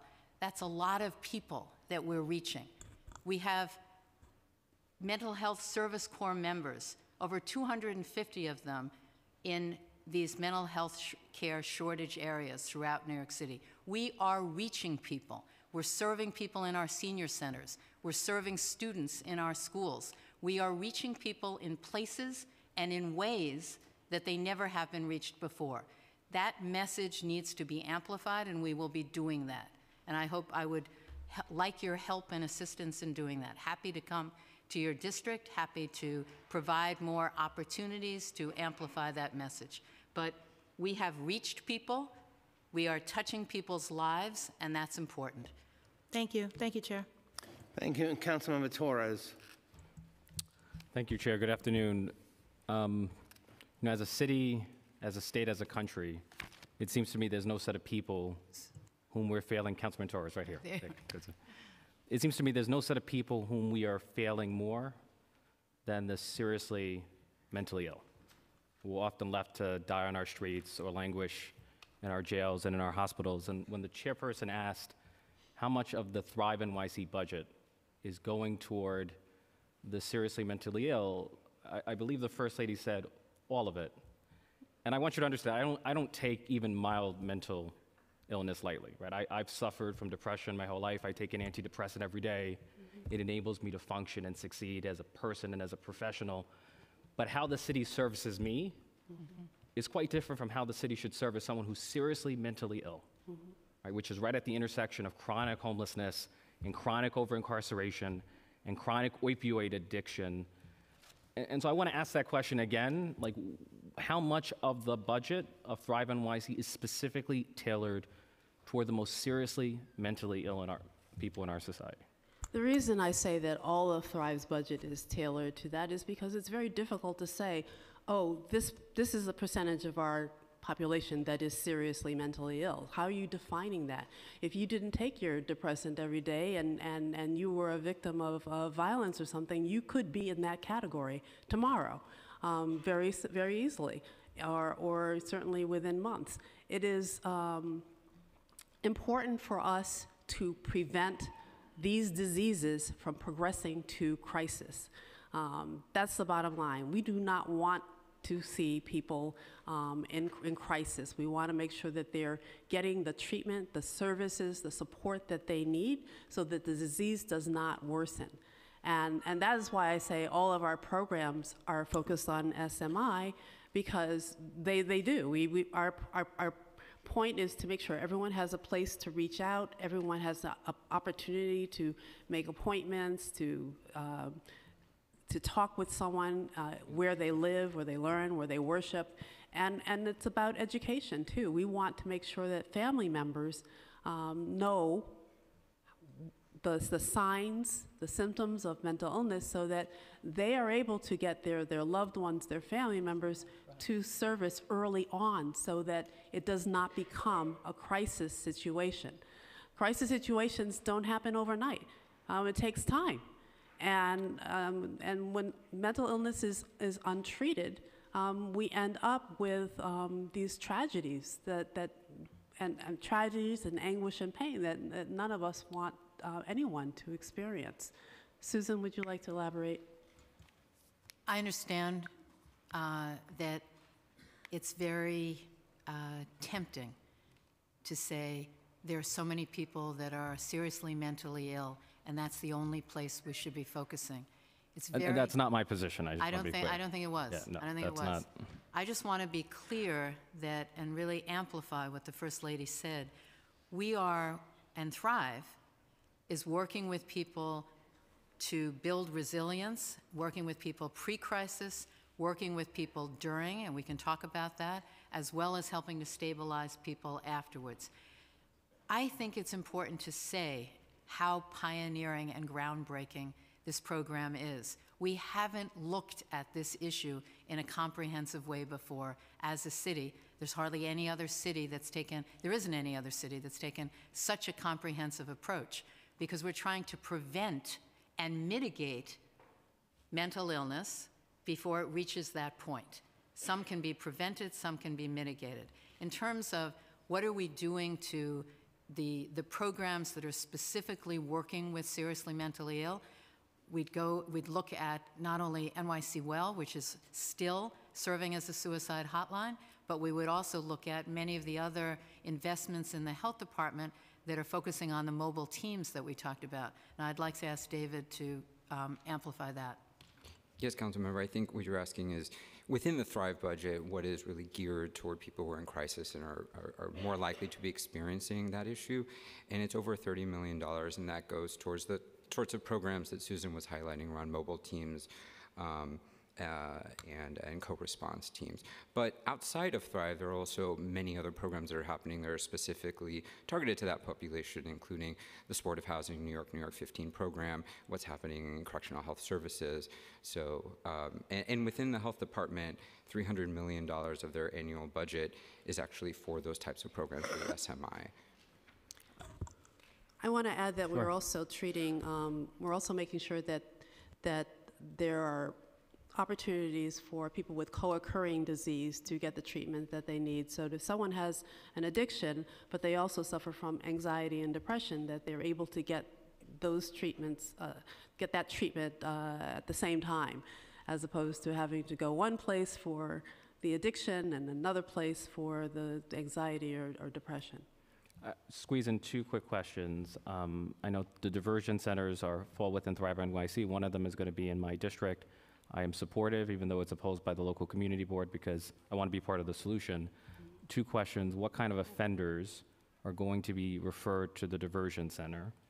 And second, if it's only low-level offenders, do we have a strategy? You know, the numbers in Rikers Island have fallen dramatically, but the proportion of seriously mentally ill, as defined by the city, has risen.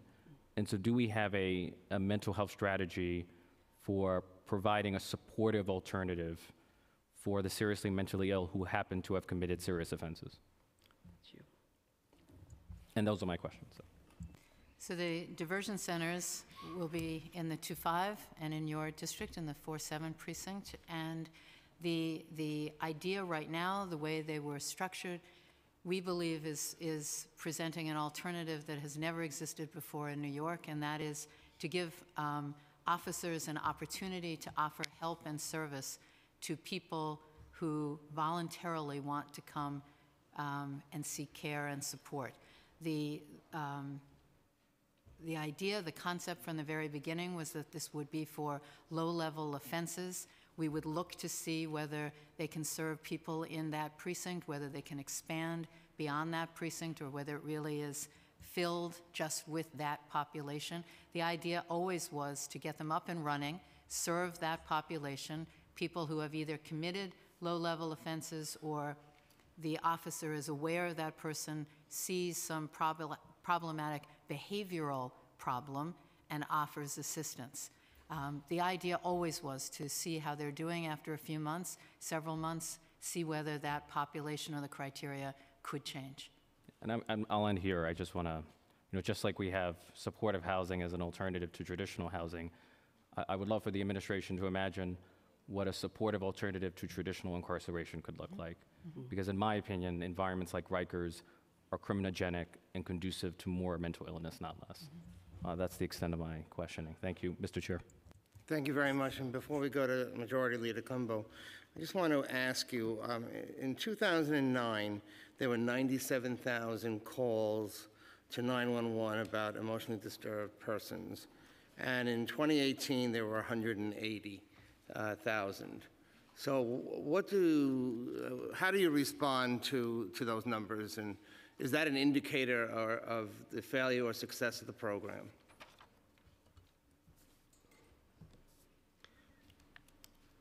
One of the things we know that it could be a recognition that services are available and people are calling more because they have a better understanding of the mental health services that are available in our city.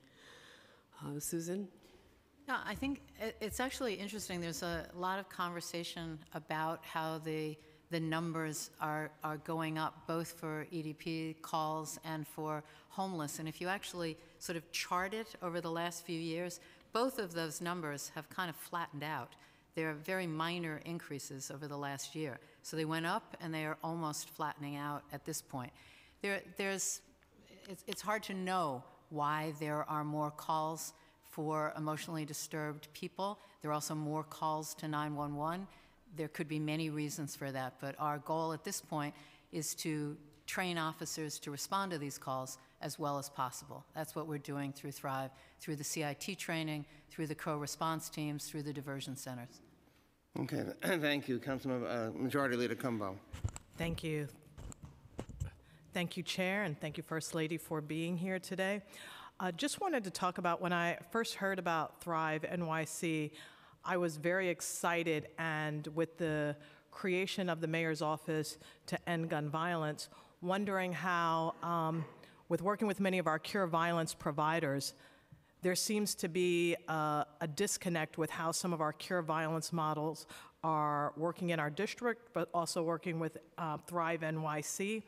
And so wanting to know, is there a plan to incorporate in the cure violence model a way for those providers to be able to access mental health services for the individuals in our community that they're serving? And then the other one that I wanted to focus on was in issues in terms of the NYPD. We saw with the tragic killing of Deborah Danner in the Bronx, as well as Saheed Vassell in my district in Crown Heights, individuals that were known to be impacted by mental health challenges. Knowing that those cases and others exist like that, how is Thrive NYC working to make sure that circumstances and situations like that do not happen, particularly with people that we know suffer from mental health challenges? Well, yes to your first question, and Susan will elaborate. To your second question, I mean, those are really painful tragedies that we wish could have been prevented. And we're working on that in a variety of ways, by working with the NYPD to make sure that they have the tools, the resources, that all of them will be trained in crisis intervention training by, I believe it's 2021. Mm-hmm. That is very important to us. The other thing that is important to us is to make sure that families know that there are resources available to them for their loved ones. Families have the opportunity to be the first responders by tapping into the city services that are available, so that you know, they don't have their loved ones in crisis. That's very important to us, and that's why we're working with the faith communities. That's why we're working with Brothers Sisters Thrive and so many other organizations to make sure that people know there is somewhere to turn. There is something that you can do. And Susan will talk a little bit more about what they're doing through the NYPD and also with the NCOs, who we want to get involved and helping on a neighborhood level, because often, the people in the community know, right? They know the people, they know what's going on, and this should be, it shouldn't be on any one person to have to make sure that someone who is sick, somebody who's not well, Right. gets to the care that they need. I think because one of the challenges that we have in the city council is that currently when situations like this happen, when an issue of gun violence happens, unfortunately, we in the council are expected to be that mental health provider. Right. And so incident after incident that happens, I feel like there's a disconnect between families getting that service and getting the support that they need, and often turning to us and to our offices in that way. And if you could, because I'm having a little bit of difficulty understanding what's actually happening and what's going to happen in the future. So if you could talk about the Cure Violence model. I have, for example, GMAC and Crown Heights SOS in my district. How are you effectively working with those organizations? Because if I were to think of where Thrive NYC would be most needed, it would be with those individuals and organizations that are working directly on the front lines with our community. We are open to, we have about 400 community partners right now. Whether any of them are a part of the crisis management system, I'm not sure. I will check that. But what I will say to you is that I very much want to work with the people who are engaged in Cure Violence, because they're working with people on the ground. They need to know about mental health first aid. They need to know about NYC Well. And they need to know that help is available, basically. They need to know where they can refer people. So Got it. the health department, as you know, manages the Cure Violence program. So they are integrating this work into that work. If it needs to be bumped up a little bit, we will do that. And if you have suggestions of how to do that, I'd be happy to talk with you. Would love that. Just want to squeeze in one little more about the gang violence database. So when I think of the gang violence database that unfortunately exists, one of the things through hearings that we've talked about are these are the young people in particular that are the absolute most vulnerable in our communities and are the most susceptible as a result of that, of committing violence within our communities. Has there been a thought in terms of how the database could be utilized as a tool to provide mental health services for children and teenagers and young adults most in need? It's a very interesting idea to look at who is most vulnerable to violence. We certainly know that people who are victims of violence are more likely to be susceptible to mental health challenges. That's been proven. We also know that people who are suffer from mental illness are more likely to be victims of crime than the general population. So we will be working closely with the police department. We'll be working closely with our CVAP advocates to make sure that they know that mental health care is available, not just victim advocacy. I think that's critical, and I just want to say, I think that ultimately the reason why this hearing is even taking place is that we have exacerbated the circumstances of working in silos.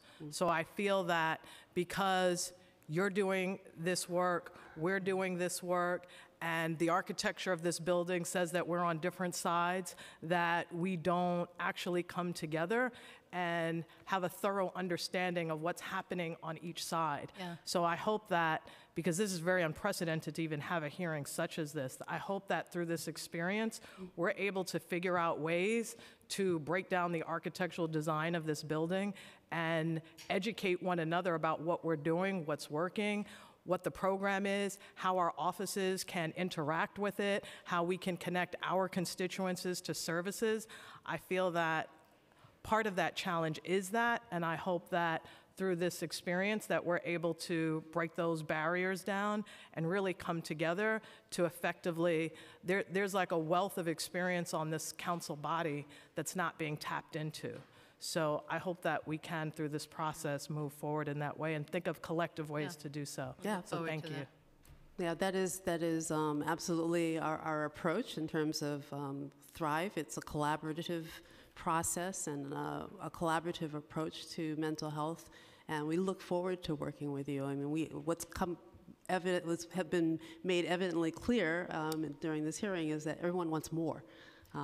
We are just beginning in this process. Thank you. We have questions from 3 more council members. Councilmember Traeger, followed by Deutsch, and then Barron. Thank you, Chair Drum. Welcome, First Lady, Director Herman, OMB. Let me just share with you the most up-to-date information I have as Chair of the Education Committee. There are 1.1 million students in New York City schools, yet our schools have 1,335 social workers, 2,958 guidance counselors, 560 school psychologists. We have more NYPD school agents, 5,500, than guidance counselors, social workers, and school psychologists combined. Let me be very clear. We are failing to meet the social and emotional needs of our students. And I appreciate your words, First Lady, earlier about how you value social workers and guidance counselors. But why then would the administration impose a freeze on hiring them in our schools? There is no freeze on hiring them, to my knowledge, and I have asked directly about this question. That is news to us because the Chancellor testified here recently that there is a freeze.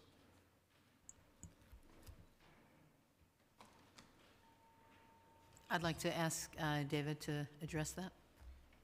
So the partial hiring freeze isn't a closed process. It involves discussions with all our agencies, and we're focused on our key priorities. We really believe we can be fiscally responsible and at the same time accommodate the needs and priorities that our agencies are trying to deliver on. Respectfully, the council put in over $4 million in the last budget to hire more counselors and social workers, and we had to battle the administration to get them hired. And they only hired them, most of them in January, when half the school year went by. Now, I have a list of questions. In the interest of time, if I could ask respectfully, if folks can just kind of take some notes, because I'm on the clock. Throughout this year and into next year, new children and family treatment and support services will be available under New York State Children's Medicaid. These therapy, rehabilitation, and family peer support services will be available to children and youth covered by Medicaid in their communities.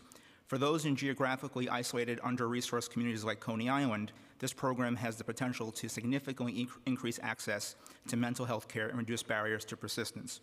How will Thrive NYC work with eligible providers, schools, and communities to encourage and facilitate initial evaluations and care coordination for eligible children and families? What are the DOE-focused initiatives of Thrive NYC? Is there a direct service component to any of these programs? We've heard from NYPD School Safety that there has been an increase in 911 calls for mental health and behavioral crisis in schools. So can you please describe the work and outcomes of the Improved School Climate Initiative led by the DOE? How many educators and school-based staff have taken each of the programs under mental health training for school staff, Cognito at Risk, making educators partners in youth suicide prevention, and youth mental health first aid? How many of the 130 community schools in our city have developed school-based mental health clinics since the beginning of Thrive NYC? For the cohort of 44 schools in the School Mental Health Prevention and Intervention Program, can you please describe the contracted services with mental health providers available in those schools and how school mental health managers facilitate those connections? Are you meeting your targets for teachers, assistant teachers, paras, and social workers who have attended social emotional learning PD? Are there metrics on utilization of social emotional learning interactive tools and guidance in pre-K for all sites which are not receiving more intensive supports? How many school mental health consultants are there? There are 900 schools, I think we've heard, being served by a mental health consultant. What is the average number of schools in their portfolio? How frequently are consultants expected to visit the schools in their portfolio? And can you please expound on the deliverables of each of these domains in their service delivery? What is their training? Are they licensed clinical social workers? And is there data, and the last question, is there data on how many successful connections to care were facilitated by these consultants and persistence in treatment? So that's a lot of questions. Yes. All at once. Thank you. Only in 2 minutes' time. It was a teacher trick. Thank you so much, Councilmember. Yes. We give us a list, all right? And we're committed to making sure you have all that information. I will be happy to provide you that list, but I would just quickly follow up on just one key item. I heard about these school mental health consultants. Are they licensed clinical social workers that provide direct services to our students? Yes. Yes, but they work, I would say, and please correct me, we'll bring somebody up, they work with the principals, they work with the teachers primarily to make sure that the students and the schools as a whole are getting the services that they need. So, They right. were initially conceived as being able to evaluate the schools to see what's available, to make assessments as to what more we should be doing in those school communities. When we launched Thrive, we didn't have any data, or we didn't have much data to work with, and so these consultants were brought in as health educators, as people who could evaluate and assess these communities to figure out what next steps should be taken. So respectfully, First Lady, I'm being told on the ground that when school leaders contact Thrive, that the people they speak to in the borough support offices are not licensed clinical social workers. They cannot provide direct services. They can provide staff trainings and workshops and meetings, but schools need direct services, and so I'm confused when I hear that there are clinicians available to children when we're hearing the exact opposite from the school community. These, I'll let you go. These are not clinicians.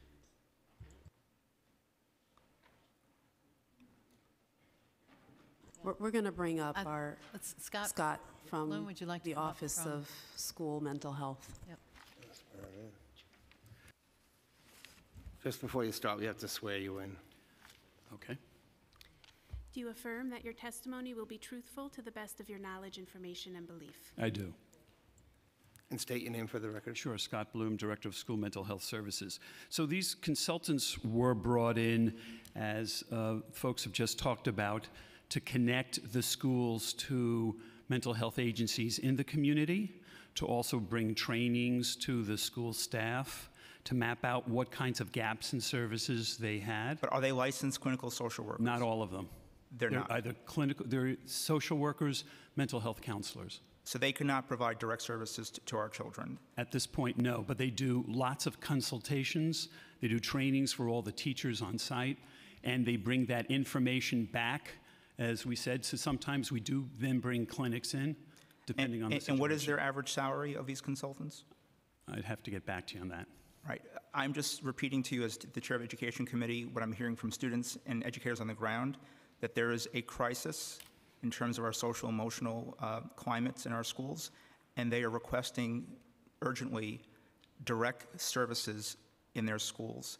I think they've gone to many workshops and PDs, and they've seen many PowerPoints. They need a licensed person in their school to help our children. Right. Well, we bring lots of linkages and referrals to the agencies in the community, to the students, and that's something that I'm sure we'll bring back and talk with the DOE. I'd be happy to follow up. Thank you. Thank you. Okay, Councilmember Deutsch. Thank you, Chair. Welcome. Good afternoon. It's been a long day so far. I was going to say good morning. But anyway, so first of all, Susan, I want to thank you for reaching out to me in my district office and for going out to different events and spreading the word of what Thrive does and giving out the information of the services NYC well provides. So, you know, no one here is denying the work that Thrive does, how they help people, how they reach out to people. The whole question is that with the budget that Thrive receives and all the non-for-profits and city agencies that receive the funding, that over the last 3 years, my opinion and my personal opinion is that every single of the 8.6 million New Yorkers, no matter what language they speak, he or she speaks, should have already known what services, how to reach out to New York City well, and what Thrive is. Like I mentioned in previous hearings, that in my district, when I walked into a packed room, only a few people raised their hands about having the knowledge of Thrive NYC. So, but nevertheless, now I see, Susan, that you just came in a month ago, and you're doing, you're being proactive, not reactive. So that's good to see. So my question here is that, do you know how many sexual offenders reside in New York City in all categories of level 1, 2, and 3? I would be asking the police department that question. I don't know that question. Does Thrive assist with mental health for sexual offenders? Sexual offenders can access Thrive clinicians just as anybody else can. So if does Thrive work with our district attorneys and court systems for people that need mandated treatment, and for those that don't have the mandate of taking treatment but cannot afford a therapy because they're very costly? Does Thrive do that work by providing those services? Because usually when you have a sexual predator, unless they're mandated, they want to pick up the phone to say, listen, I need some mental health services. So what kind of work does Thrive do with sexual offenders overall? Thrive does not work specifically with that population, but anyone who calls NYC Well can make a connection to a therapist, psychiatrist, or a social worker. It is available to anyone who lives in New York City. That service is available. We don't ask, are you a sexual offender before making those connections. So by working with the court system and by working with the district attorneys, then you could have that knowledge of knowing if someone is a sexual offender. I mean, I just came out bringing out to light about banning repeat offenders from entering the subway with the mayor agreed with what I was doing by bringing this out to light. So if the administration and the governor and my colleagues, some of my colleagues in the state agree on this, why isn't it that Thrive does work with those that have these types of a mental illness and who are sexual offenders?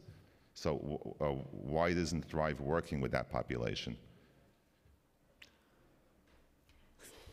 I mean, if you, we are, as the First Lady said, we're serving all New Yorkers. We have identified several particular populations that are at particular risk of mental illness. And if you have a particular program in mind, we'd be happy to talk to you about it. Is being a sexual offender a mental illness? I would really defer to experts to talk about that. Do we have any experts here? I'm sure that many people have mental illness who are sexual offenders. I'm not sure that all do.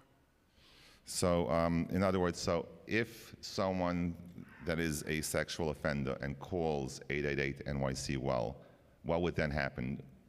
If they're asking for assistance, if they're asking for clinical assistance, if they're asking for a group, we refer people to... Someone calls up, I am a sexual offender. I need services. I think they would refer them to whatever is available in New York City. So what services does... I can't tell you off the top of my head, but we can look into what's available for... Does Thrive have the services? I'm looking at the list here of funded services. Does any... I didn't see anything. Well, you're looking at a list of particular Thrive initiatives, but I'm glad you asked that question because I want to make it really clear that NYC Well refers to hundreds and hundreds of programs that aren't necessarily funded by Thrive. We take advantage of every resource in New York City. So those are just Thrive-funded programs. So that doesn't mean that if someone called NYC Well, they wouldn't get access to more. I just want to end off, because my time is up, I just want to end off by saying that, I think that we need to come up with some type of plan to provide mental health treatment for sexual offenders here in New York City. And I think that needs to be part of the conversations, because I don't think that putting someone in jail for long term is helpful. We need to make sure that working together as a city and the state, and making sure that they are free services and resources available for those that are sexual offenders, and to keep them away and to keep them off the streets by having that mental health resources. This way to keep them away from their prey, hopefully. So thank you very much. Thank you. And last but certainly not least, Councilmember Barron. Thank you. Perfect timing. Zigging and zanging from 250 back to here. I want to thank the chair for this hearing and thank the First Lady and the panelists for being here. I wanted to particularly ask a question about CUNY, because as you know, I'm the chair of the Committee on Higher Ed. And you had an initiative in FY, I believe, 17 and 18, which you called the CUNY Mental Health and Digital Platform. And my understanding, it was an 18-month initiative that was held at 7 CUNY campuses, and it provided CUNY students an opportunity to be able to find services, information, and resources. It had an online health and well-being support network that they offered, and CUNY students were trained to be mental health ambassadors on their campuses. And I don't see that there's an allocation for that initiative. I know it says it was 18 months, so I wanted to ask, was it successful? Do you plan to have it revitalized? Are you going to do it again? And if it was not successful, what do you think were the issues or the areas where it could have been improved? You take it. No. Thank you for that question. That program was actually conceived at the outset to be a time-limited program to test different ways of reaching students, whether it be online, whether it be through an app, or whether it be through peers. And we tested out what was effective, what were effective means of reaching students. It appeared that the most effective way was student to student, and our hope is that CUNY is incorporating that awareness into their work. It was a pilot program. We are talking to CUNY about the next step. Our hope is that their counseling centers incorporate this information into their work.